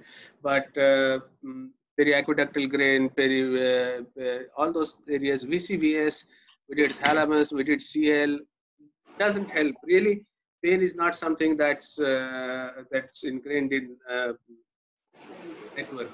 It's just perception. So doesn't help. Well, we'll now hear from Dr. Milind Sankhe. Okay, thank you very much. Excellent presentations. Let us hear from next speaker. Okay, good evening, everyone. Thank you, Amit. And Nice to see Milind and my namesake and Alistair. I must admit that my initial experience with DBS was a little north of Newcastle, starting in Dundee with Mr. Verma being of the first person to introduce me to this. So the way I'm going to discuss this is to essentially give a brief about the targets which have already been discussed. Then probably talk a bit more on other targets such as VIM and VOA. Some discussion on PPN, and probably finish off with a few examples. I presume that my slides are well visualized and I'm pretty well heard. I have no disclosures as such. Are my slides well visualized, Amit? Yes, yes. Okay. So luckily, as I'm the third speaker, so there are many things which have been covered, and I'm glad that I don't have to necessarily cover everything that has been done so far. But there would always be some degree of overlap, and some of these overlaps would be with the GPI, some would be with the STN. So I would go about starting with a few conditions, then targets, methods of targeting, which would be focused primarily on imaging. Unlike what Alistair mentioned, and I think Milind has also probably reduced his use of MER. We continue to use MER, and though not necessarily out of altering the trajectory as such, but as a matter of habit with my neurologist always wanting to do the MER and checking it with the neurophysiology. You'll see that I always do post-operative MRI scan, and there may be some discussion on that, considering that I do the MRI scan between stage 1 and stage 2, which is all in the same day. So essentially, the procedure starts roughly at about 8 a.m. in the morning, and we're done with everything by about 4:30, all in one day. This obviously being the fact that I work in a setup where I have to make sure that the theater time and the hospital time is reduced for the patient as much as possible. The patients are hospitalized the day before with all checkups done before, with the preoperative MRI scan done on outpatients basis as well. And the patients are discharged on about day 4 after surgery to follow up in the outpatients clinic roughly at about 10 days from the date of procedure. Obviously, I'll end with a few examples and to have at the end some questions. So some of the things have been discussed, and I'll take the opportunity to discuss a bit about ventrovalis anterior and ventrovalis posterior, something about VIM, and then something for PPN. I have restricted myself to these 4 rather than going into OCDs or epilepsy, because the targets can be very variable. And I have not got much experience on DBS for pain. And I must admit that I did show interest in the beginning to do DBS for pain, but was quickly dissuaded by the my mentor, Mr. Verma, and then I did spend some time with Tipu Aziz as well at Oxford that time, in those days when I was a trainee in the UK, and he was a little inspirational, but I eventually didn't get convinced to do anything with pain. Coming to the imaging modalities, though there have been multiple studies in the past with surgeries with ventriculography, but MRI remains the gold standard. There has been a lot of talk about using higher Tesla MRI scan, but I completely agree with what Milind said earlier regarding increase in the chances of distortion, and So I still stick to 1.5 Tesla MRI scan, though I have a 3 Tesla MRI scan. And I have a couple of cases with 3 Tesla MRI scan, though I must admit that there wasn't much difficulty with it, but I still managed to, because getting an access to 1.5 Tesla MRI scan is much easier for me. And as I said, I do 2 MRI scans within a span of 24 hours. So it helps me out with that. So coming to targeting as such, we have heard this, such as anatomical targeting, which includes a direct targeting. Then there is an indirect targeting, which is the anterior commissure, posterior commissure based, atlas based. As far as the STN is concerned, using the red nucleus as a targeting method or a targeting tool. And obviously the physiological targeting, including MER and neurophysiology as a methodology. And I'll go on to discuss one of the things which we initially tried as far as GPI is concerned as well. So as Alistair mentioned, I too started off with my experience in DBS with Awake, and but I was quickly forced on to doing it with general anesthesia, particularly in children. For some reason, the amount of work that came to us for dystonia was significantly higher. And as one can understand, we started off, my dystonia work started off way back in 2002, where I had to do emergency pallidotomy for a child who came in status dystonicus, and had to do it under general anesthesia. And way back in those days, whether you do it under general anesthesia or local anesthesia, I think the basic principles remain the same. And I have continued to use the guidance with imaging as well as electrophysiology and neurophysiology. And I'll go on to show and discuss a few, show a few videos along which I can essentially show how we do neurophysiological monitoring under general anesthesia as well. So this is a typical MR acquisition of an STN, and I believe that each center has to develop its own protocol, and it's a fairly standardized protocol which you need to tweak around for your machine, but otherwise it's quite simple to see an STN. And similarly, it is quite simple to see GPI as well. This was some of the work which was published in way back in 2006 with the use of 3 Tesla MRI scan. But as I said, use of 3 Tesla MRI scan is something which is available, but not necessarily something which I opt for. Use of MRI directly for GPI targeting is something which is been extensively discussed by Milind in the previous talk.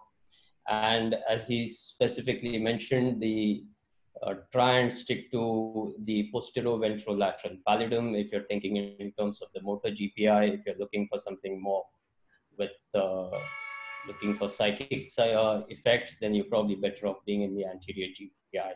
And this was to the right lower corner, you can see the paper which was published in the Journal of Neurosurgery, where the breaking down of the GPI as such into 4 quadrants and trying to make sure that your electrodes are placed at the junction of the 3rd and the 4th. So it's quite easy to try and target the GPI and the STN using direct MRI acquisition, and it's something which is now the standard practice, I think, across. And MRI has become the most important tool as far as target acquisition is concerned. A brief word about what Milind was showing earlier regarding the use of the optic tract, and the path specimen to the right upper corner essentially shows the relationship of the GPI, which is within about 3 to 5 millimeters dorsal to the optic tract.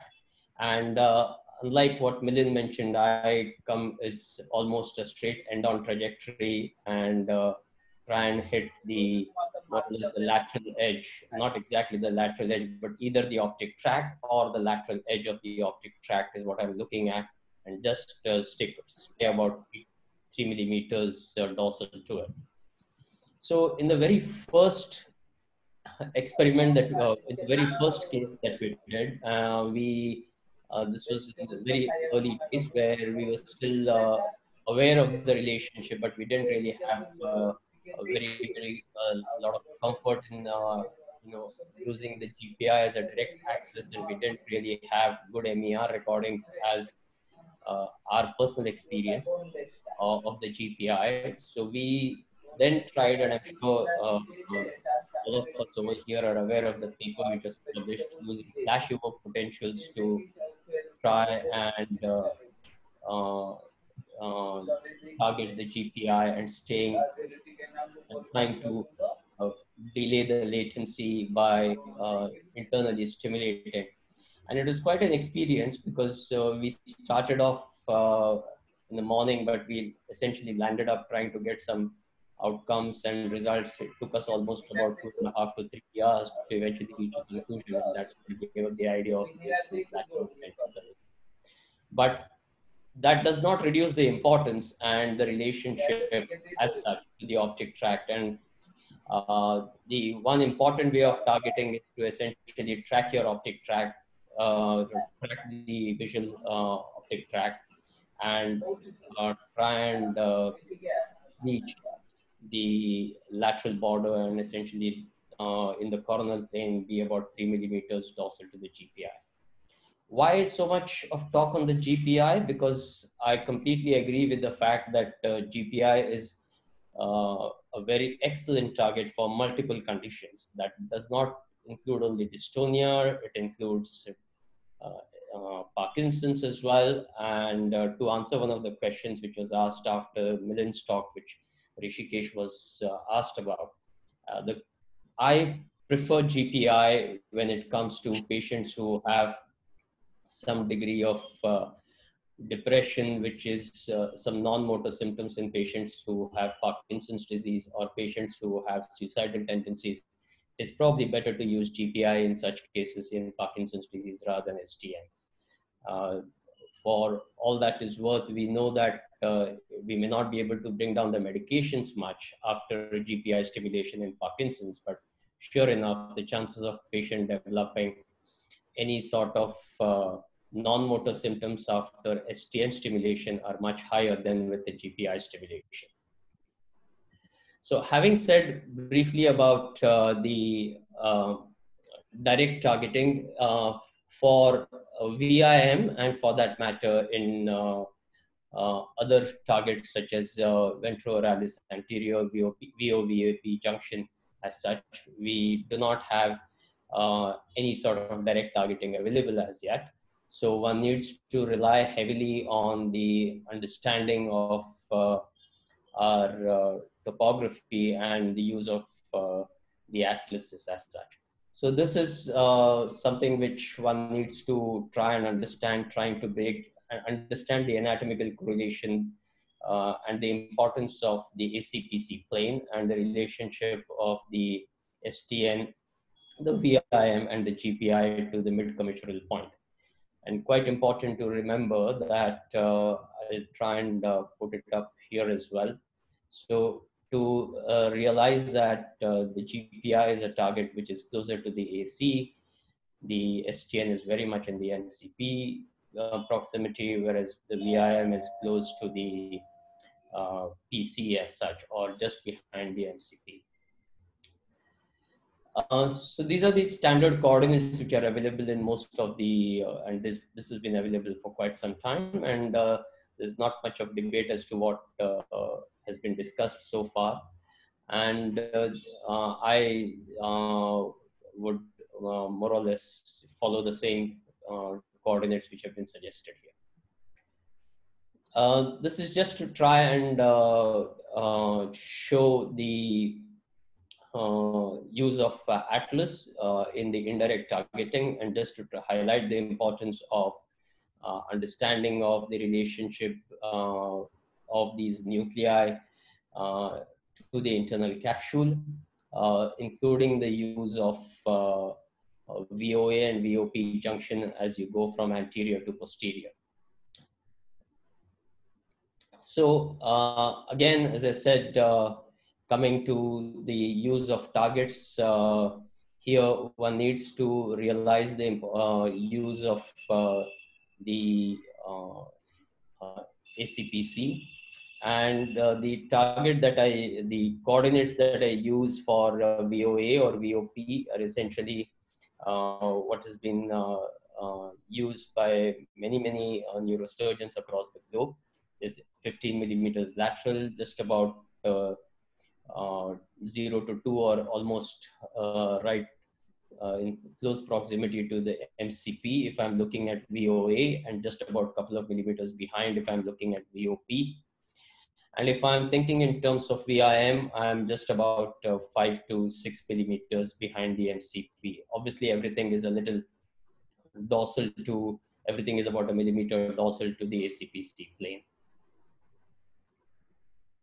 So having discussed this, I'm going to share some examples. But before I do that, I'm going to show a couple of videos for patients with PSP. And this is a gentleman with a very advanced PSP. Mr. Vikram, look at to your right side. Okay. You follow this finger, come on. So here one can make out that the patient has severe more look at your right side. Gaze paresis, or rather, and he just couldn't walk without any support whatsoever. This is the case with advanced PSP. And as we all know, it's not going to be too long before, and this is someone who is in the early stages of PSP, and they're not too bad in the early stages of PSP. And why do I bring this into discussion just now is because PPN as a target for gait has been extensively worked upon. And we've had a couple of cases where we've had some experience of using PPN as the target. I'll try and show what we've used as a target. This is something which is again available. Both these individuals, this particular individual did well, and he, this gentleman was done, both were done in about 2015. The advanced PSP gentleman didn't really do well, and we continued to monitor him with the gait analysis at 3 months and then 6 months and at a year, but there was not much change despite variable settings in the stimulation. Whereas the gentleman who's on the screen just now, he did pretty well, and but as unfortunately, as we all know, at about 2 years for the initial, the previous individual, and for about 4 years for this individual, they both passed away. So this is what I used for choosing the PPN, and this is at the this is the MRI scan acquisition using the proton density imaging, and this is at the inferior colliculus level, and the region of the PPN, I'm not sure whether my cursor would be visible, but just about okay, I'm struggling to use my cursor, but never mind. Over here in the right lower corner, where you are essentially seeing the some degree of periaqueductal gray matter, which is hyper intense on proton density, just about lateral to that, and is the area of the PPN, and further lateral to it is the essentially hypo-intense lateral lemniscus and the spinal lemniscus, which you're seeing. The upper boundary of the hole of your electrode is at the level of the inferior colliculus, and whereas the lower margin is roughly at the BF plane, that is the plane using the fastigial point. Having said this, this is all about using imaging as a modality for targeting, but this is not the only thing that we rely upon.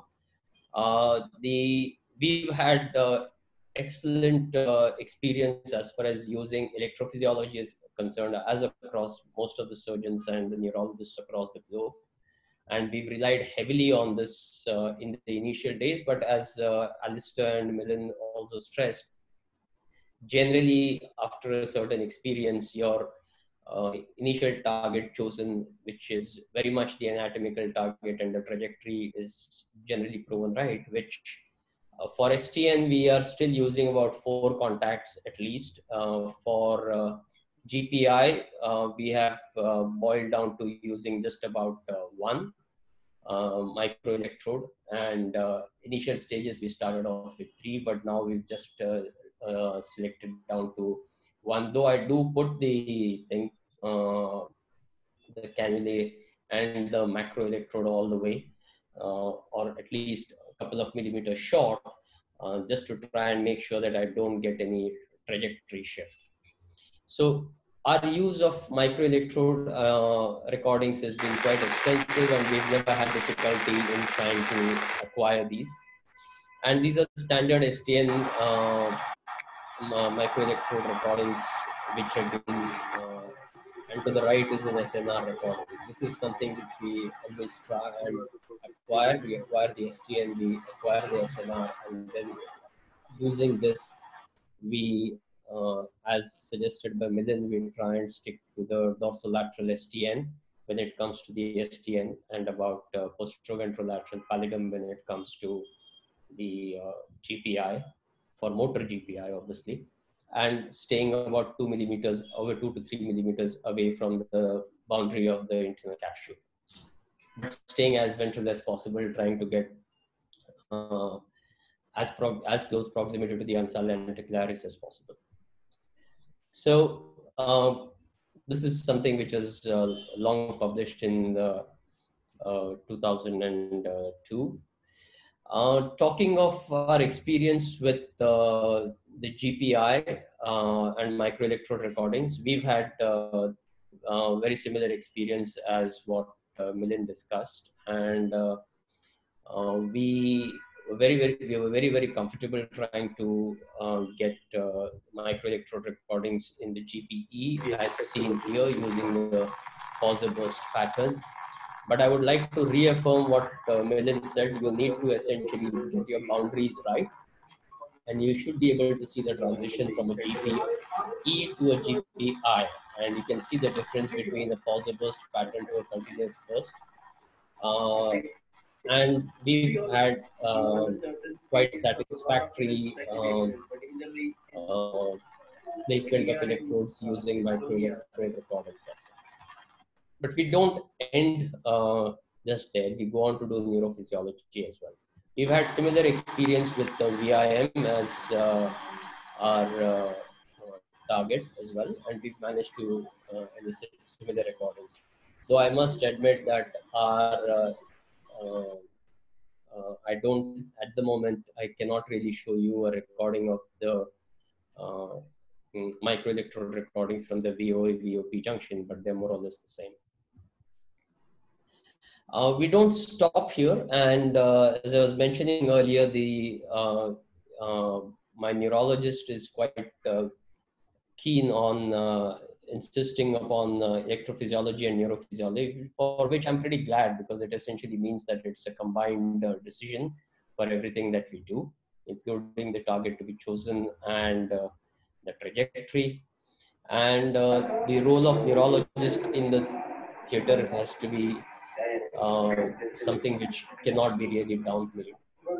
So here, this video that is playing is a young girl who's under general anesthesia, and we are trying to determine the proximity.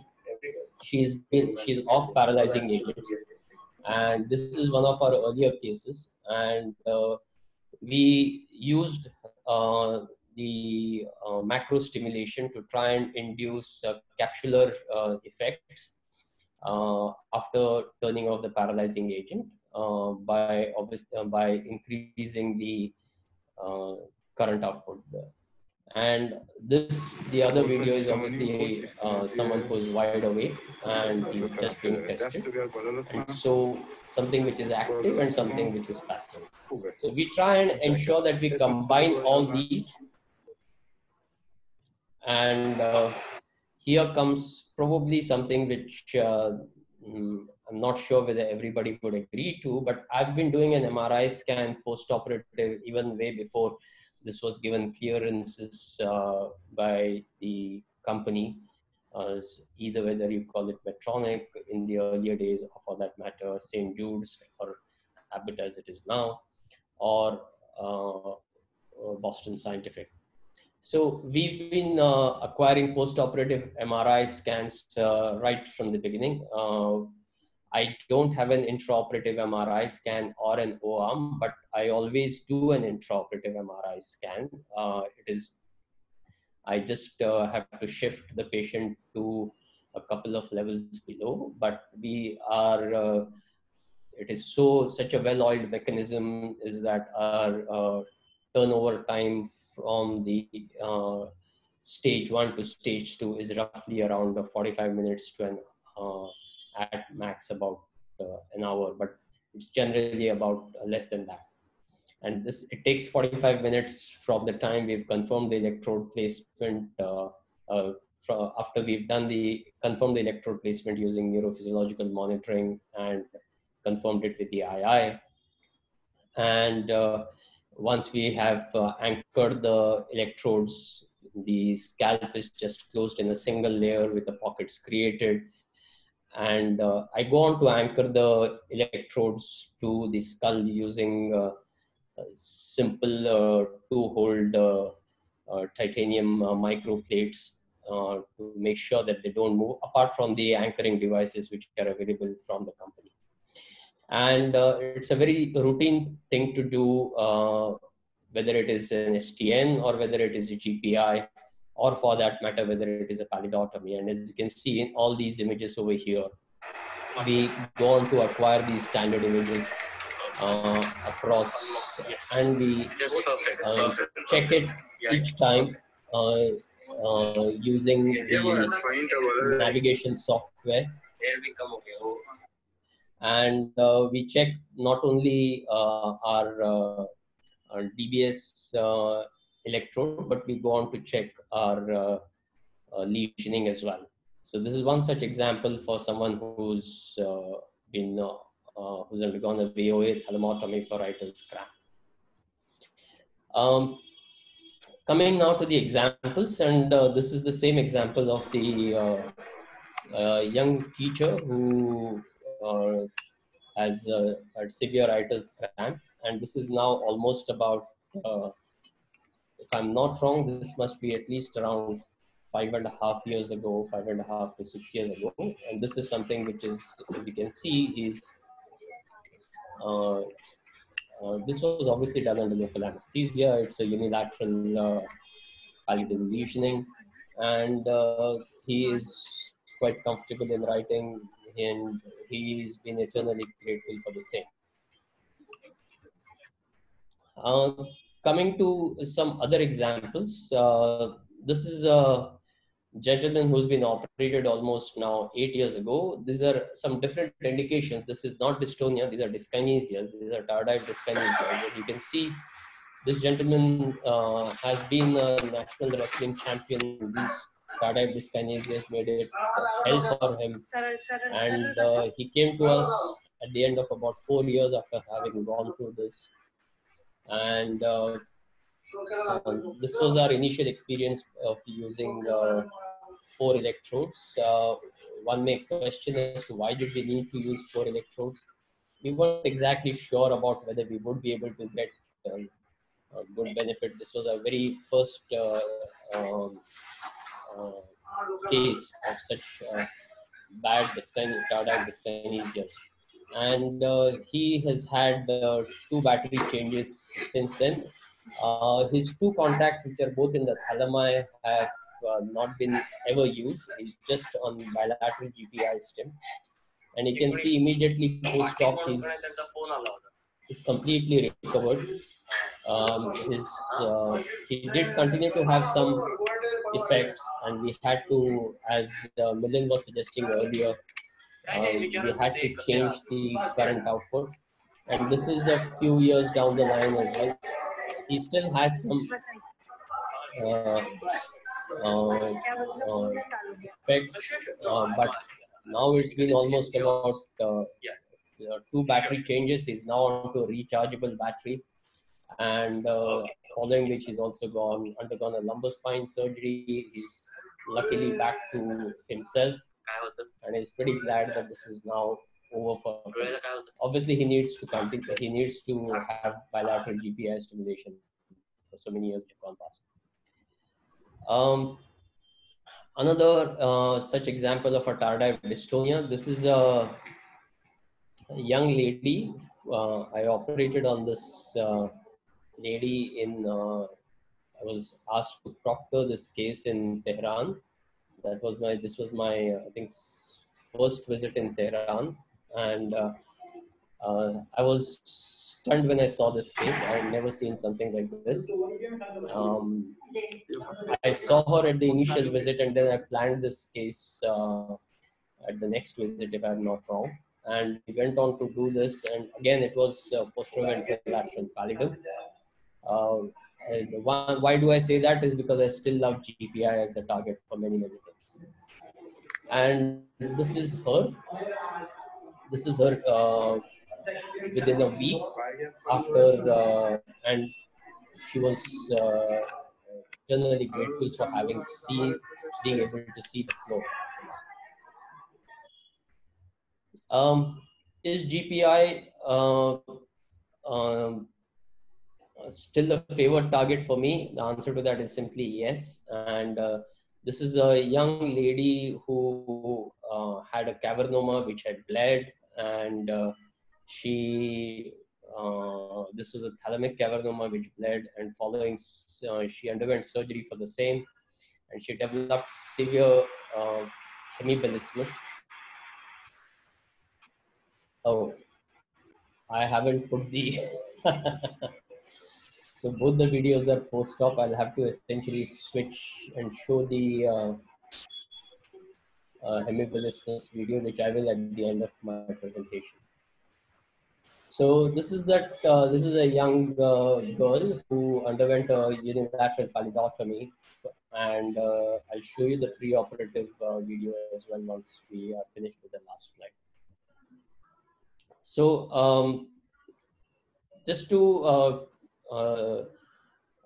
sum it up, we work in a team, and I'm lucky to have not just a neurologist, but I have a very interested nurse as well, who just focuses on movement disorder work.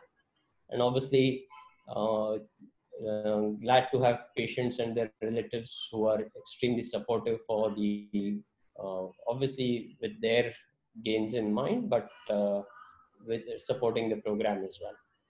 I'll just briefly acquire my the hemibilismus video, and I'll just put it across. Just give me a minute or so.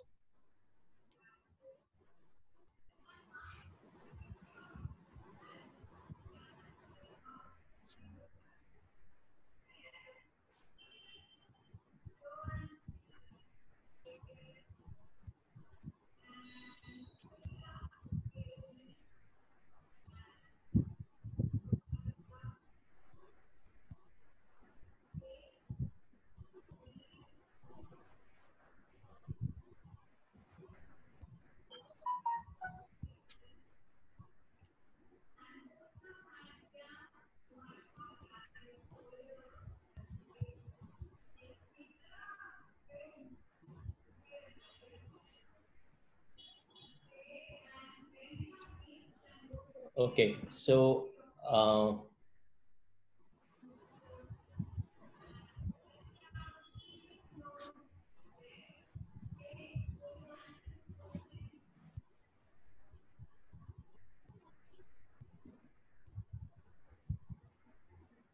So I'll just play this video.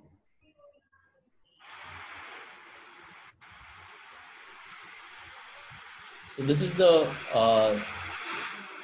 severe hematosis following the surgery, and obviously you've seen the post-operative video before. Though it is slightly related to the size of the lesion that one makes, we over a period have started realizing that you know, in India there is a significant still a role for lesioning as such. And though I do a lot of STN work for Parkinson's disease, but palidotomy is something which I am getting more and more inclined to for various indications, including some dopa-induced dyskinesias as well. Thank you for your attention.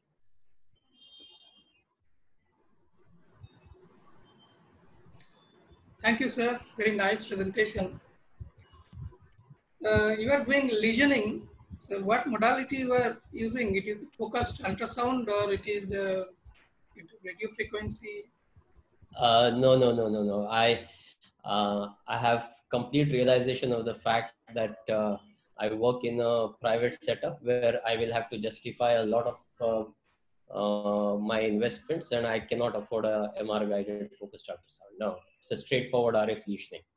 So I use a standard Lexel neuro generator and try and stick to making sure that minimal cost is what is necessary. We can't really afford an MR guided focused ultrasound. I know that I work in a big hospital and there is no shortage of money, but eventually we will have to do some explanation of the equipment that we buy. Yes, and you did some PPN stimulation for PSPs, that's what we can see. So, yes, yeah. PSP is a very crippling condition. What is your overall experience doing this PSP? Because you don't get much PSP patients for stimulation. So you have a lot of experience. So what is your opinion regarding PSP, sir? And I will ask Dr. Hrishikesh and Dr. Divya also regarding this PSP. What is a neurological perspective about PSP stimulation? Yeah, because PSP, PSP we see a lot, and unfortunately we see more often PSP as compared to what we see in other setup. The reason is that we are a referral center and the PSP patient keeps on coming. Personally, I feel that this is a very difficult condition, and I won't go for a DBS. The reason is that overall the prognosis is not good. Despite DBS, the things are going to worsen. So it may give improvement for a small period of time. How much function that improvement will be, difficult to say, because what we measure and what the patient's function status is, there may be discordance. So to me, PPN DBS that has come, and still it's not holding its feet. The new targets coming up, like recently only 2 months back in Frontiers, the cuneiform nucleus was one of the targets that was touted in animal models. Cuneiform nucleus again is gate generator in midbrain. So we'll wait for that. But personally, I'm not, at this point in time, I'm not very enthusiastic about subjecting PSP for DBS. Divya. Yeah, yes, sir. I agree with you totally because most of our PSP patients are so much disabled, and if the surgery is going to help them for like hardly 5-6 months, it would not be worthwhile to undergo such a big surgery. And otherwise, most of our patients, even patients who are the patients who are otherwise subjected to DBS, even those who have a baseline post-instability, most of them worsen. Like even if they have mild symptoms, they really worsen after the surgery. So we really are not at this point at least confident enough to go forward with a DBS for a PSP at this current stage. So in those cases, madam, what was the target? It was a STN or it was a PPN? No, we have not attempted a PPN in any patient now, but I think even in the studies which they have shown, PPN has not really showed a remarkable difference. There were some benefits in the early stages, but they were not really long-standing effect. That's why they look for other targets. Even this uniform, the one which has recently come 2 months back, even they have just started doing it. They hope that that may be the one which is responsible, given that uniform helps in the initiation of gait run as compared to PPN. But we have to wait and see if uniform gives us good results, like even in those patients. Like if it really gives good results, maybe in PD we might attempt, but PSP still, given the long-term prognosis not being so good, I'm not sure if patients would agree in, for a short-term improvement, because they are disabled by so many other things, the cognition, the falls, and so many other things. So what it would translate into is not really sure. Yeah, so it One is needs to very nice to understand, see that. Yes, sir. one needs to understand that PPN as a target is something which is predominantly explored for gait rather than. Yeah, absolutely, sir. One needs to understand that PSP as such, everyone realizes that we are talking about a limited lifespan with the whole thing being trying to enhance the quality of life. And we as such, we have a very limited experience as well. So PPN, most of the centers across the globe would also have very limited experience for PSP. But PPN as a target and cuneiform nucleus as well is essentially being looked at, trying to support the lack of improvement in gait in patients with Parkinson's disease. So PPN as a target may be further worked upon and will continue to be worked upon, according to me, because it is gait issues or with STN continue to remain, and probably it would be a matter of time before PPN for gait, which has a lot of work has been done, particularly by TIPU and many other centers for PPN. But one does not discard the target PPN as such, but PSP, everybody realizes that it is not something which is not, it's obviously a limited lifespan, and the utility value for DBS, particularly in our setup in India, it's slightly difficult. It's nice to see the post-operative things. Yes. I mean, PPN, as Milind rightly said, is a gait target. I mean, it is not specific to PSP. And we haven't done any PSP. PPN itself alone also is not, it's an amorphous target. It's not like STN. There is no clear-cut boundaries, and we didn't get very good benefit.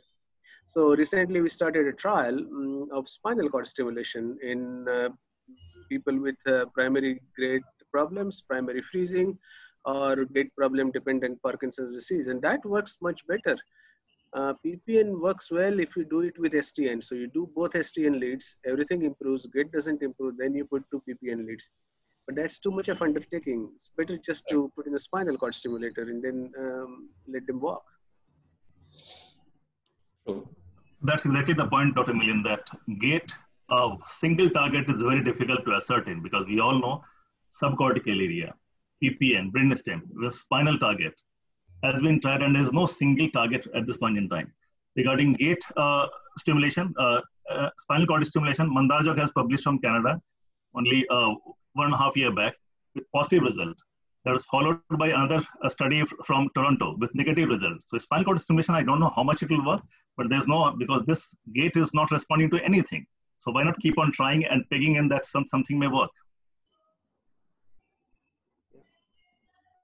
Yeah, a lot of targets gradually coming into our newer targets are there.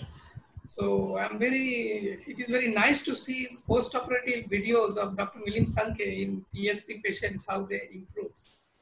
So that is why I'm very interested. I think, Amit, you are getting it wrong. I have not said that the PSP patients improve. I tried to show PPN area as the target for patients with gait abnormalities. Both these patients, the first patient who was shown who was in the advanced PSP, actually succumbed within a couple of years. So one needs to understand that PSP is a major limitation to the lifespan for sure. Eventually, at the end of 2 years, the patient, despite the PSP, the progression continued with the initial marginal improvement, which is very, very difficult to ascertain apart from gait analysis. And we did manage to show some benefit on gait analysis, but that was very limited. And in the second patient as well, he was not a very advanced PSP. So one can clearly say that whether the patient really had significant benefit or not, there was improvement from the gait analysis point of view to a degree. But again, this was to varying stimulation settings over a period of 6 months to a year. And then at the end of about 3.5 years or 4 years, if I may get if I'm not getting the if I'm not making a mistake as far as the time period is concerned, the patient did succumb. So I know for a fact that this patient died in 2019, and I also remember a fact that this patient was operated in October 2015. So, the progression for PSP is 100%, and time limitation is 100%. So PSP as a target has limitations, but that does not rule out PPN as the PSP as an indication is not a great indication, but PPN as a target is something which needs to be worked upon and probably will be worked upon in the future. Yeah, absolutely. And sir, what is your experience in psychiatric diseases like obsessive compulsive disorder, the DBS in? So I have purposely not included OCDs. I have personally got about 8 cases of OCD for whom I have operated upon, but I have not done DBS for these. I have essentially done lesioning for these. And why do I specify this clearly is, and why did I not include? Because this was essentially about DBS, and I didn't want to hijack the meeting with lesioning as a methodology. But clearly, why do I believe in lesioning? Because it is less expensive.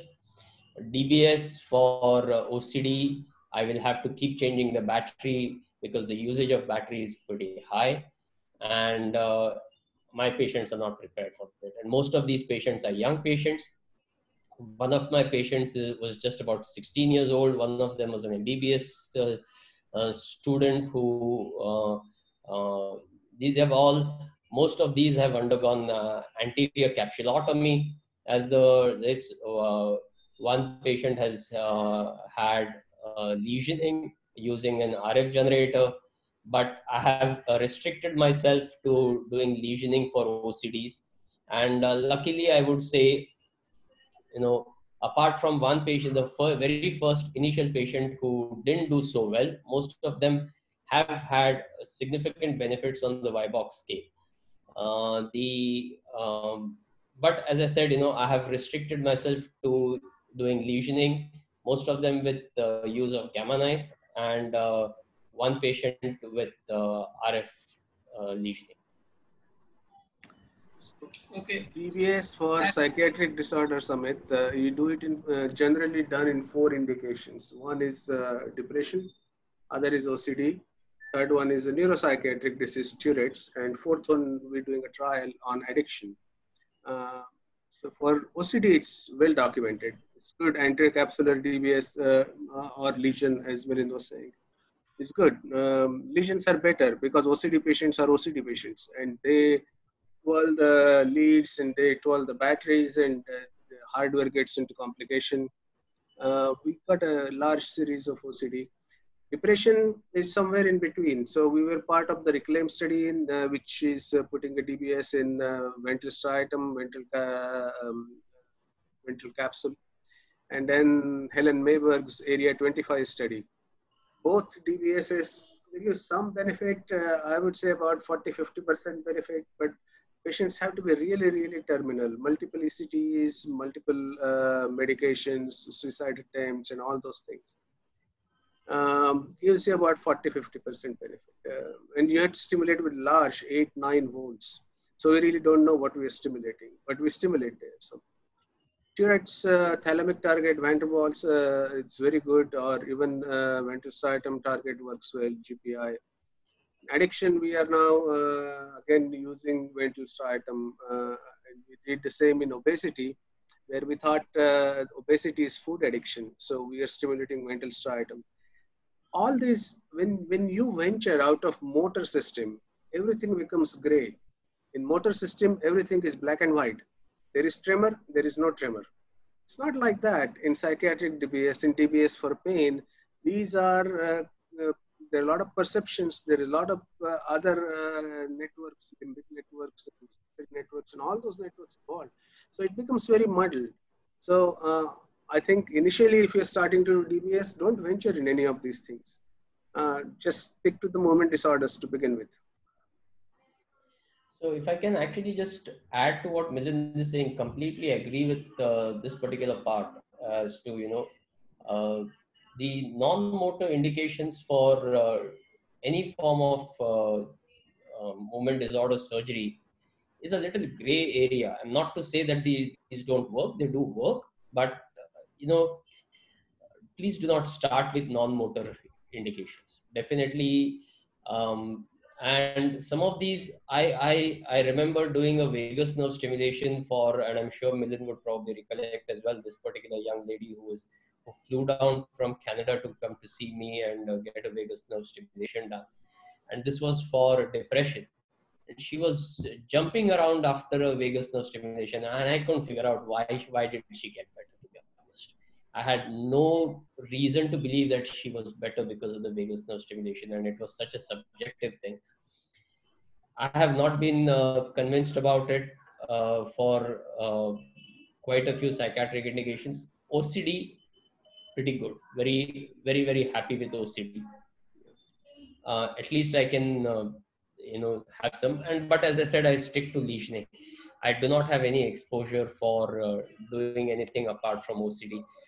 I've always wanted to do Tourette's, and unluckily, the patients didn't fructify to the table as such. Yes. Okay, thank you, sir. And lastly, I come to Dr. Divya and Dr. Hrishikesh regarding the programming, because ultimately we have to program the DBS. So post-operatively, how will you advise patient and how will you start programming for a patient who had a DBS for Parkinson's disease? How will you start it? Will you? Divya, can you start, please? Then I'll. Actually, we do the entire battery as well as the implantation in the first go in a single setting. And what we usually do is after around 3 to 4 days, we first see the patient in the battery is not switched on. After an overnight withdrawal of levodopa, we take the patient for programming. We assess in the off stage what is the level, because we need to see whether there are any lesioning effects. There can be an improvement in the symptoms in the rigidity as well as bradykinesia as part of the lesioning effect itself. So we document that. And then we also look for any dyskinesias which could be there as part of lesioning. And then we look at the impedance. That's the first thing we need to look at. So we look at the impedance because there can be some hardware related problems initially. So these days actually after one of the patient had a hardware related problem, what we do is the first time we check impedance in the OT itself. Immediately after implantation, we check the impedance first time to make sure that there is no hardware related issues on table. And then subsequently again when we start programming, we check the impedance and to see if there are any problems with the electrodes. So if the impedance is clear, what we do is we check each electrode by electrode. It is checked. So we keep the pulse width at 60 microsecond at a frequency of 130 Hertz. And each electrode by electrode we check from above downwards. And then we increase it in terms of maybe 0.1 to 0.5 volts and ascertain what is the improvement that we are seeing. So rigidity is one of the most important things that we can go by, because tremor and bradykinesia may not be like immediate kind of effects, but if you have a rigidity that may be very forthcoming, tremor may be variable. So we look at what is the response that we get and also the adverse effects if there are any. So at each point, and what is the maximum tolerated, we document that so that we know which is the best contact with a good therapeutic window. That is, the adverse effects are less as well as we have the best stimulation. So like that, we check on both sides. And then we keep it on an electrode which has the maximum therapy. The adverse effects are minimal, and then where you get the maximum effect. So initially we keep it at a very low voltage, like 1.5 to 2 volts on either side, or depending on the asymmetry. And then we give the first dose of levodopa, and also then monitor the patient by around 1 to 2 hours to see what is the after programming with stim on and medication on, what is the improvement, whether there are any dyskinesias. In the initial part, it may be a bit complicated. Sometimes in certain patients who have dyskinesias, there can be some problems. But most of the patients do well in the initial programming itself. We get to know what is, because we do an MER quite frequently. So we have seen that most of the time, if there are no intra-op adverse effects, it fairly is very pursue with that, and they do fine. So that's how we initially program. Then if there are any other side effects that the patient is facing, we may reduce or change the voltage of the stimulation. And then we do a reassessment at maybe 3 months usually, but if there are any other difficulties for the patient, he can come back early, because once the lesioning starts worsening, they may have some changes in the stimulation. So also they are taught about the patient programmer as well as how to do it themselves with the programmer that is available to them. So certain changes in the voltages and those certain initial things they can do it by themselves once they are used to it. And if there is any issue in the initial period, they can always come back or contact us over the phone and we let them know. So that is how usually we go ahead with the initial programming. Yes, thank you, ma'am. And there is some questions from the audiences. We'll go to the chat box. And there is a question, importance of deep brain stimulation. Dr. Deepak Das, what is the coordinates for thalamic stimulation? Probably we have already discussed the coordinates of thalamic stimulation. And there are a lot of questions actually.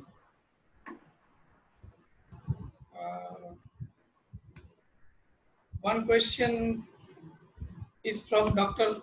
Anwarul Haq, from Riyadh. He was asking about indications of DBS. I think Dr. Sankhe has discussed about, and we have discussed about all the indications about DBS. Dr. K. Sorry to interrupt. We could answer the question perhaps about thalamic DBS. Sir, in the chat box, you can see some questions, and in the chat box. No, I'm saying that there was a question you said about thalamic DBS, and I'm sure we could maybe address that. Yeah, go ahead, Alistair. Oh, no, after you, Milind. No. Yeah. You told me about thalamic DBS. Do you remember that I was walking in your office and you were sitting in the office with your bicycle next to you, and you told me if you go between 11 and 13, you will never go wrong. That was one of the things you told me. Oh my God, you've got too good a memory you have, Milind. You really have. Well, basically, thalamic DBS is where many of us started, and I certainly started with it, and it's extremely good for benign essential tremor. I think it's a mistake. I used to use it as a target for tremor-dominant Parkinson's, but that was because of that myth that I mentioned earlier on, was that GPI and STN were not as good. Now that may be true up to a point, although as you saw in that video I showed, it can still be very, very good. There are two problems there. Firstly, it's probably not a great idea for Parkinson's because the other effects will catch up with you in the end. And we actually had one chap who was misdiagnosed. He had such a tremor-dominant Parkinson's disease that we didn't realize it was, certainly I'm not the neurologist, but we didn't realize it was Parkinson's. We thought it was benign essential tremor. He had a fantastic response. But when you see him now, he's very typically Parkinsonian, but he's several years on. And so the things will catch up with you. But secondly, I think a lot of our negative responses were actually due probably to less well-placed electrodes. So I would, for Parkinson's, I would not go, even for a tremor-dominant one, I wouldn't go for the VIM or the thalamus. I would still go for one of the other two targets. There is another question, sir. How to proceed by a common general neurosurgeon and setup required for doing this, please highlight for the beginners. So I will go to Dr. Sankhe sir, because Dr. Anwar ul Haq from Riyadh is asking. So my suggestion to this young doctor would be to try and get an interested neurologist first. Make sure that you have a neurologist and someone who is going to, do a good case selection before, trying to go into any other indications.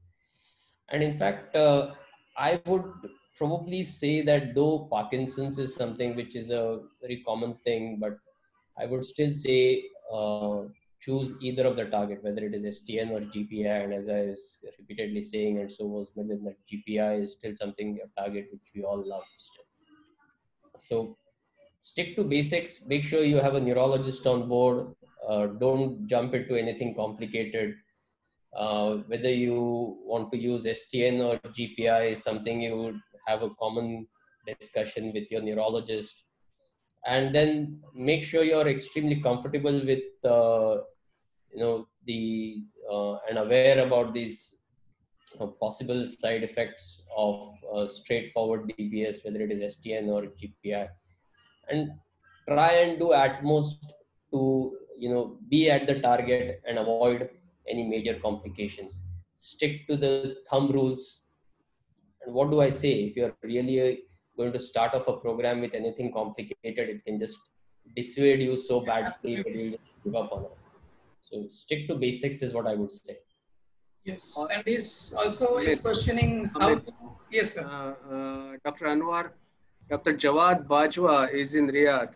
He is a movement disorder trained neurologist. He was with us in Cleveland Clinic. He's in King Fahd Hospital. He already has a program there, and he's an excellent neurologist. He can do mapping, programming, everything. So talk to him. And if you have a neurologist like that, you can always start a program. Yeah. Yes. I think the other question is, what do you need from the point of view of expensive kit? And that's, people imagine that in the UK we're very different to you in India, and in fact we are under fairly serious monetary controls as well, and I've had to beg and steal and borrow over the years. But all you need, really, you need an MRI, and clearly you're not going to get anywhere without that, and you probably need a CT, and I think we've all got that. You need a frame, but the frame will last you forever. It is bomb-proof. One frame will last for years and years and years. And other than that, there is nothing very expensive that you need other than the implants. And the cost of the implant is overwhelmingly the biggest problem with DBS. Repeated discussions with the companies, particularly with spinal cord stimulation for pain. I've said to them, if you go to a country like India or the whole of the African continent, you could sell millions of these if you just reduce the price. And you have to go to an equation between quantity and price, and they will not do it. They simply won't do it. The discounts you get for regions are very, very small. And I think it's the same with this. The prices of the DBS kits are wildly overinflated. And that's the biggest barrier that I can see to starting this up. But regarding what you need to start it, the people are the important thing, as both Milinds have said. It really is very, very important to have enthusiastic people. That's one of our problems. I was worried you were going to ask me about the other indications, because we have enough trouble getting our neurologists to refer to the Parkinson's patients. They just sit on them and give them drugs. So the people are the important thing. Yes, you can see a few questions from Pakistan, sir, Peshawar and Karachi, that how to calculate the coordinates. So I think we have already discussed how to calculate the coordinates, and we have already discussed. And another question is there, does deep brain stimulation any side effects like complications? So we have already discussed. Sir, Dr. Milind sir, Dr. Deogaonkar, will you answer these questions? Complications. Oh yeah, there are complications. There are basically 3 types of complications. One is in bleeding, and doesn't happen, but if it happens, it's devastating. we are in close to midbrain, so for STN. Risk of that is very, very small. In literature, it's anywhere between 0.5 to 3%. We have seen close to 0.5%. Symptomatic bleeding is less than 0.25%. So it's a small number, and you got to do things to avoid it. You stop the antiplatelets, you stop the anticoagulation, you keep the blood pressure under certain limit, and you make sure that when you're planning your track, that's why we do contrast MRI scan, but a lot of places don't do contrast MRI scan. Lozano doesn't do it. And there is no much difference in the bleeding rates. Second is infection. Anytime you put in an implant, there is a risk of infection, generally in the range of about 2% or less. Third is hardware complications. The leads can break and migrate and erode, and batteries can flip, and all those things. And then there are stimulation-induced complications. If you put in wrong programming, it might get worse, and things like that can happen. Cognition, the cognitive complications. If you're not properly selected patient, you can hit the cognition.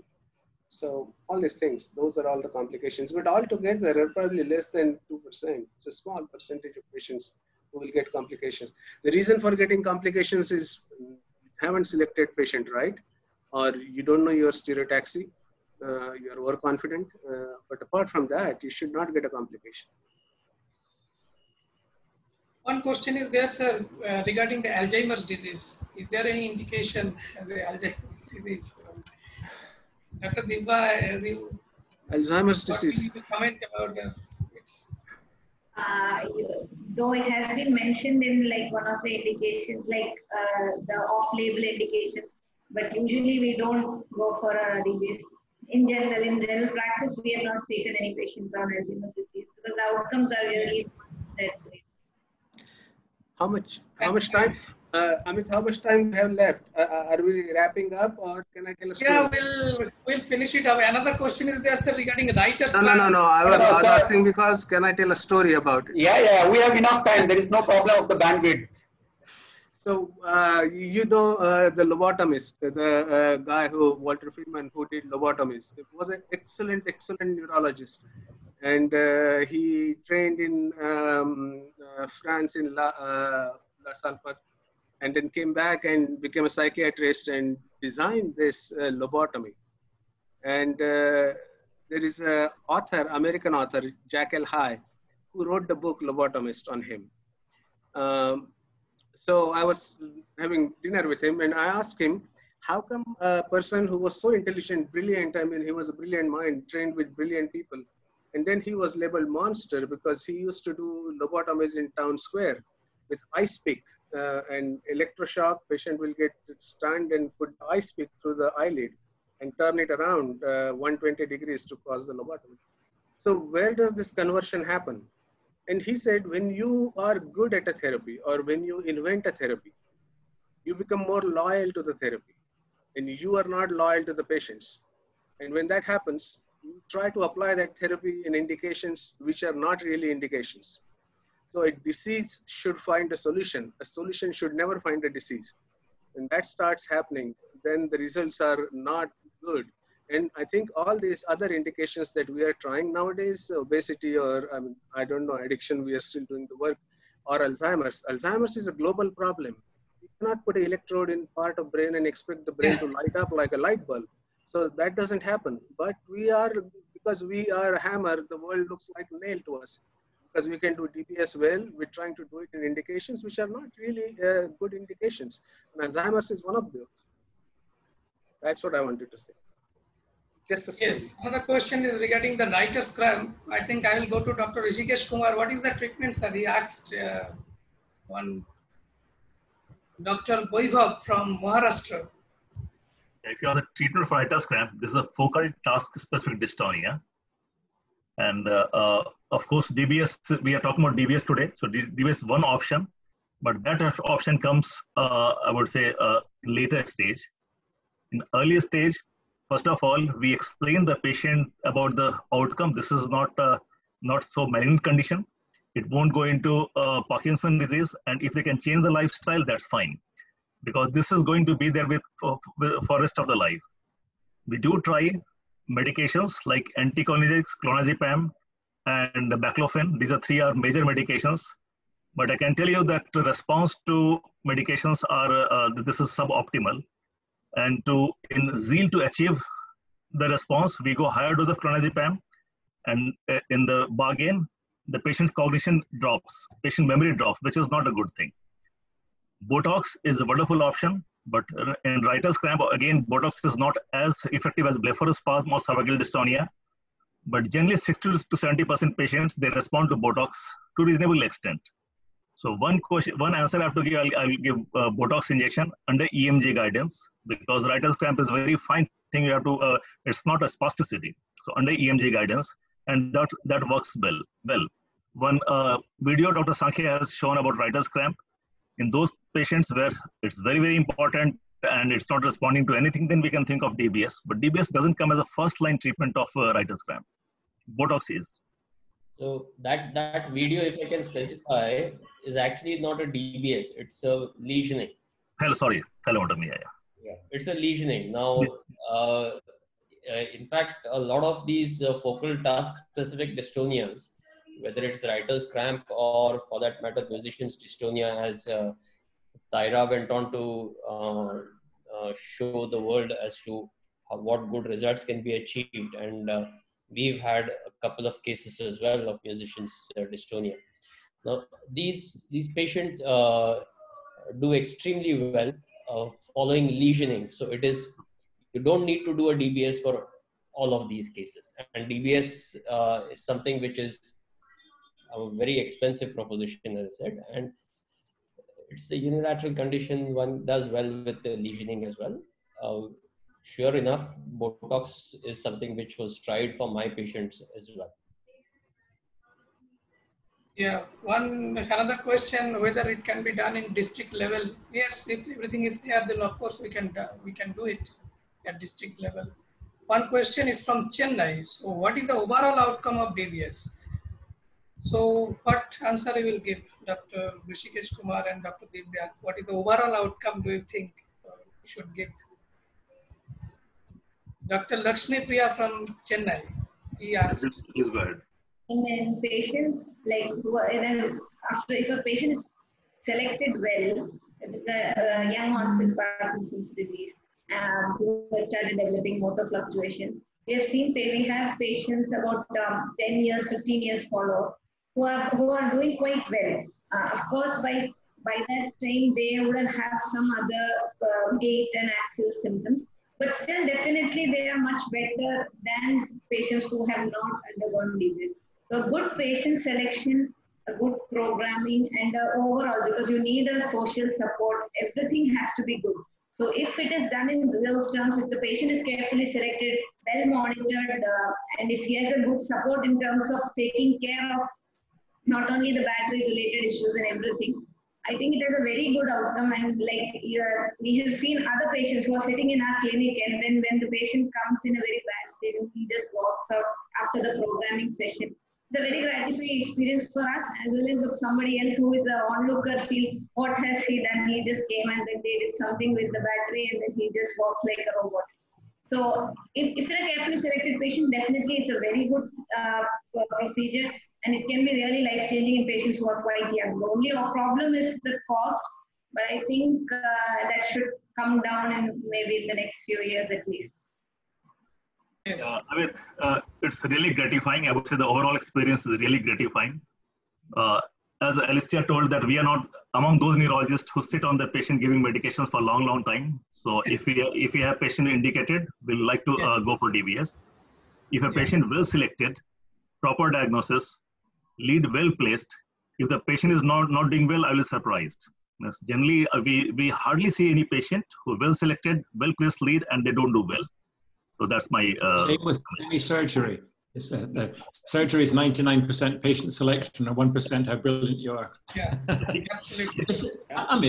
Amit, could I possibly give? There's so many questions. It'd be quite nice to try to answer as many of them as possible very quickly. Yes. I suspect of the first 20 or so, we've actually answered most of them. Like question 4, how to confirm implantation of the electrode. I think we've done that. But question 7. why do you shave the head for surgery? I think that's very variable. I shave a strip between the two sides, and then I extend it to the back for where I'm tunneling.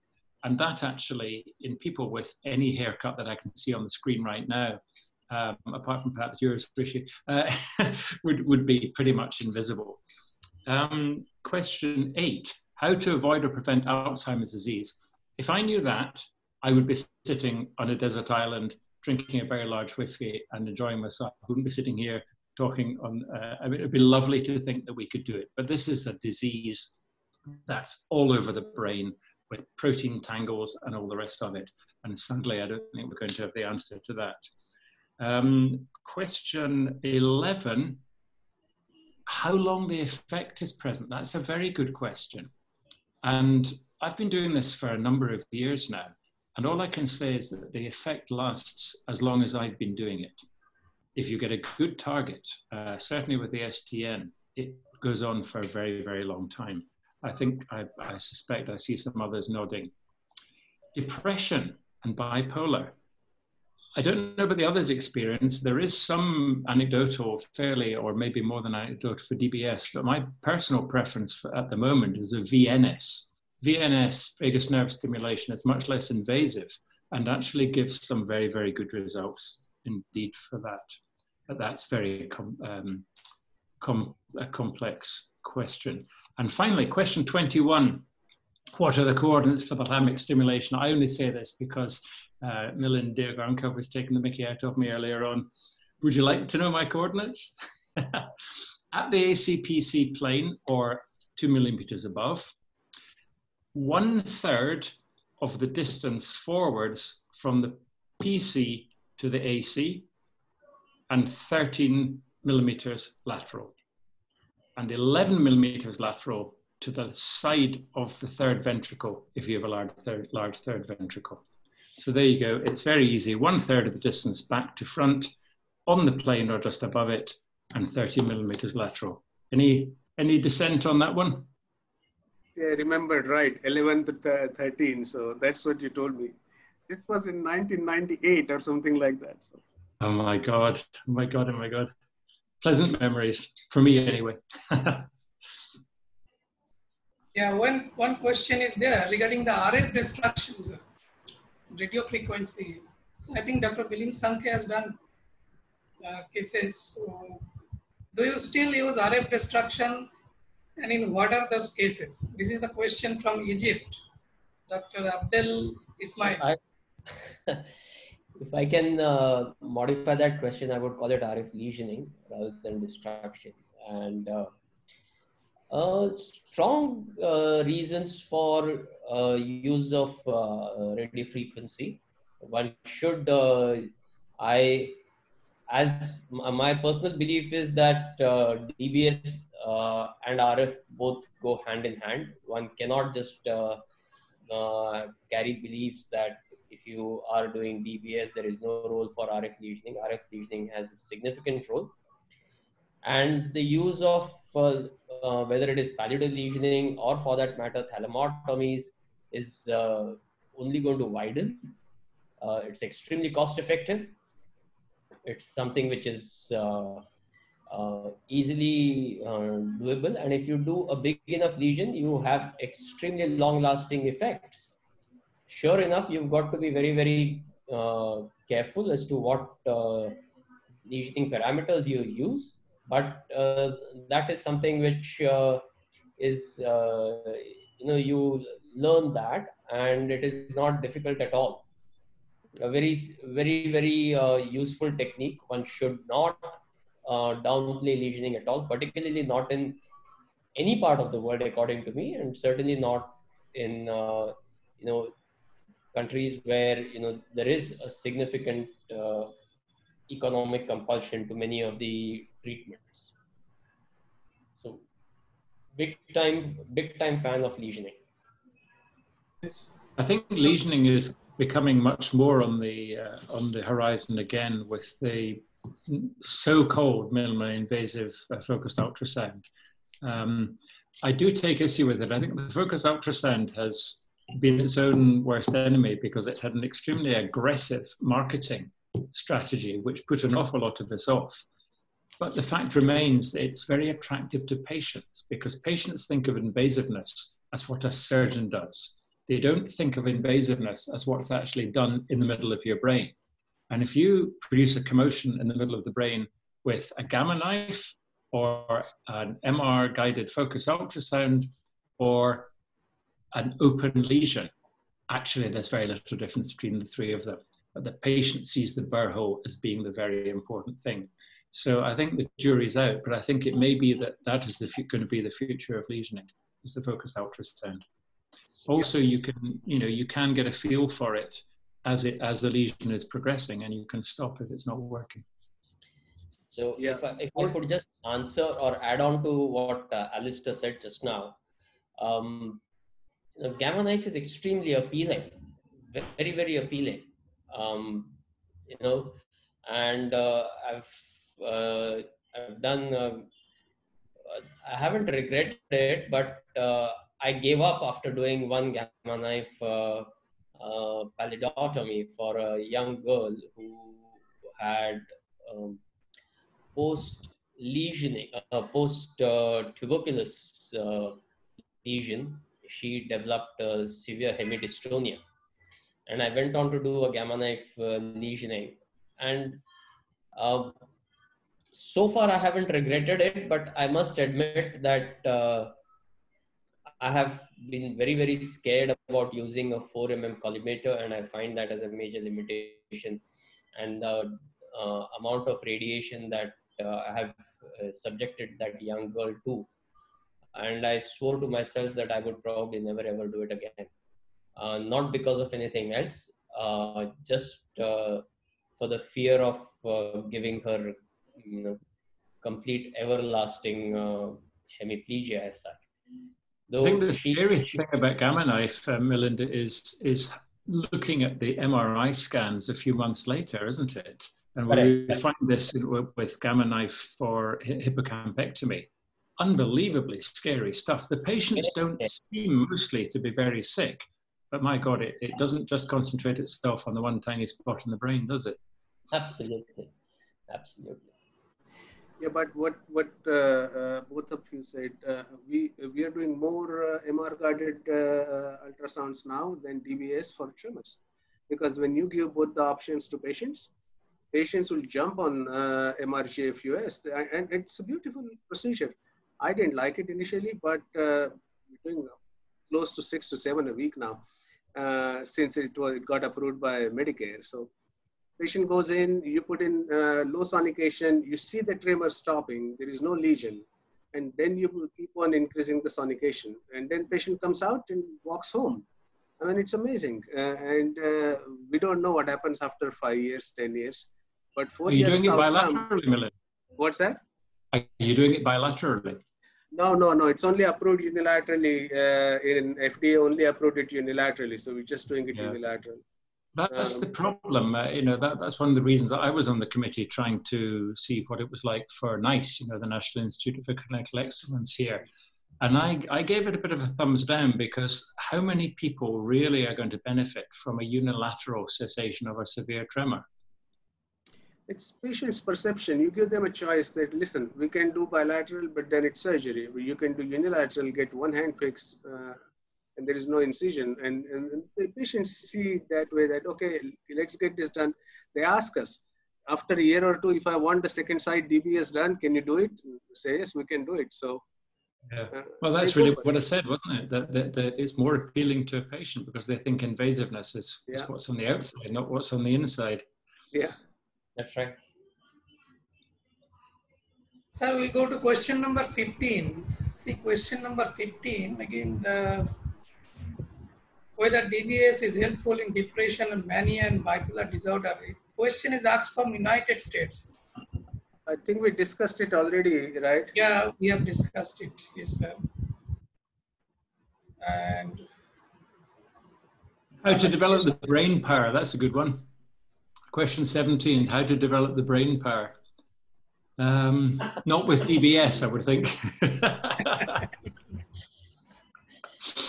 Yeah, more or less, I think we have answered all the questions. So Amit, there is the last question which I have added by Santosh later. Why do neurologists wait till patient develops dyskinesia, then refer to surgery? Why not early? So I'll let the neurologist answer it, but my take on it is there is an early DBS trial, and it does work in young onset patients, but it's an unpredictable disease. You can go on for a long time without really developing side effects like motor fluctuations or dyskinesia. And it's a brain surgery. However safe we tell it is, I think the treating neurologist, we and the patient all have to be sure in their mind that they have tried all non-surgical things. So it's prudent to wait for at least some time. So we all know about early STIM trial. We know about very early STIM trial. We know about emotional exchange after that. The authors reply to the criticism. I would say that presence of dyskinesia, even mild dyskinesia, give us the confidence that this is Parkinson's disease. Absolutely. In many cases, the patient may look like Parkinson's disease to the best possible moment of the specialist, to surgeon, but it fools you. After 3-4 years, it can change, and then you can start seeing the vertical gaze palsy. They can start seeing a postural drop in blood pressure, and then you feel that this was not Parkinson's, this was MSA, or this was PSP.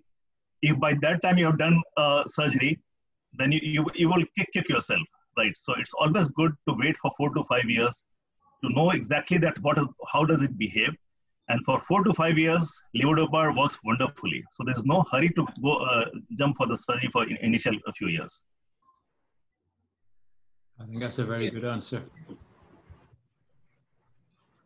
Yes, I think we have answered all the questions, and we can now go to Mr. Naik to conclude and end of the session. So thank you very much. This was a wonderful session on DBS. And when the masters speak about the technique and the technology, the followers come and listen to them, and they have come in plenty today.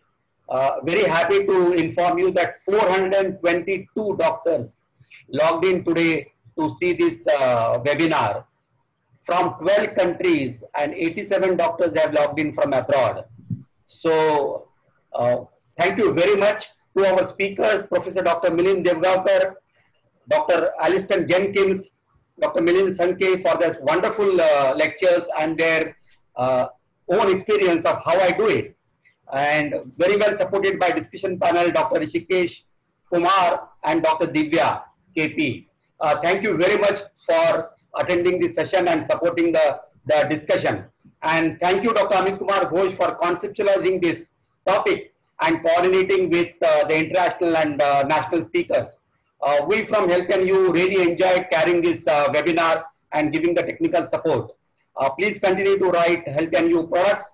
And thank you so much for taking care of COVID patients and in difficult patients, taking care of the difficult patients, taking care in these difficult times. So from Health and You, this is Deepak Naik signing off on behalf of all of you. Once again, thank you audience for joining us, taking your time. I hope you must have found this very, very interesting and enlightening session. Thanks a lot. Good night, sir. Thank you very much. Thank you. Goodbye. Thank you very much.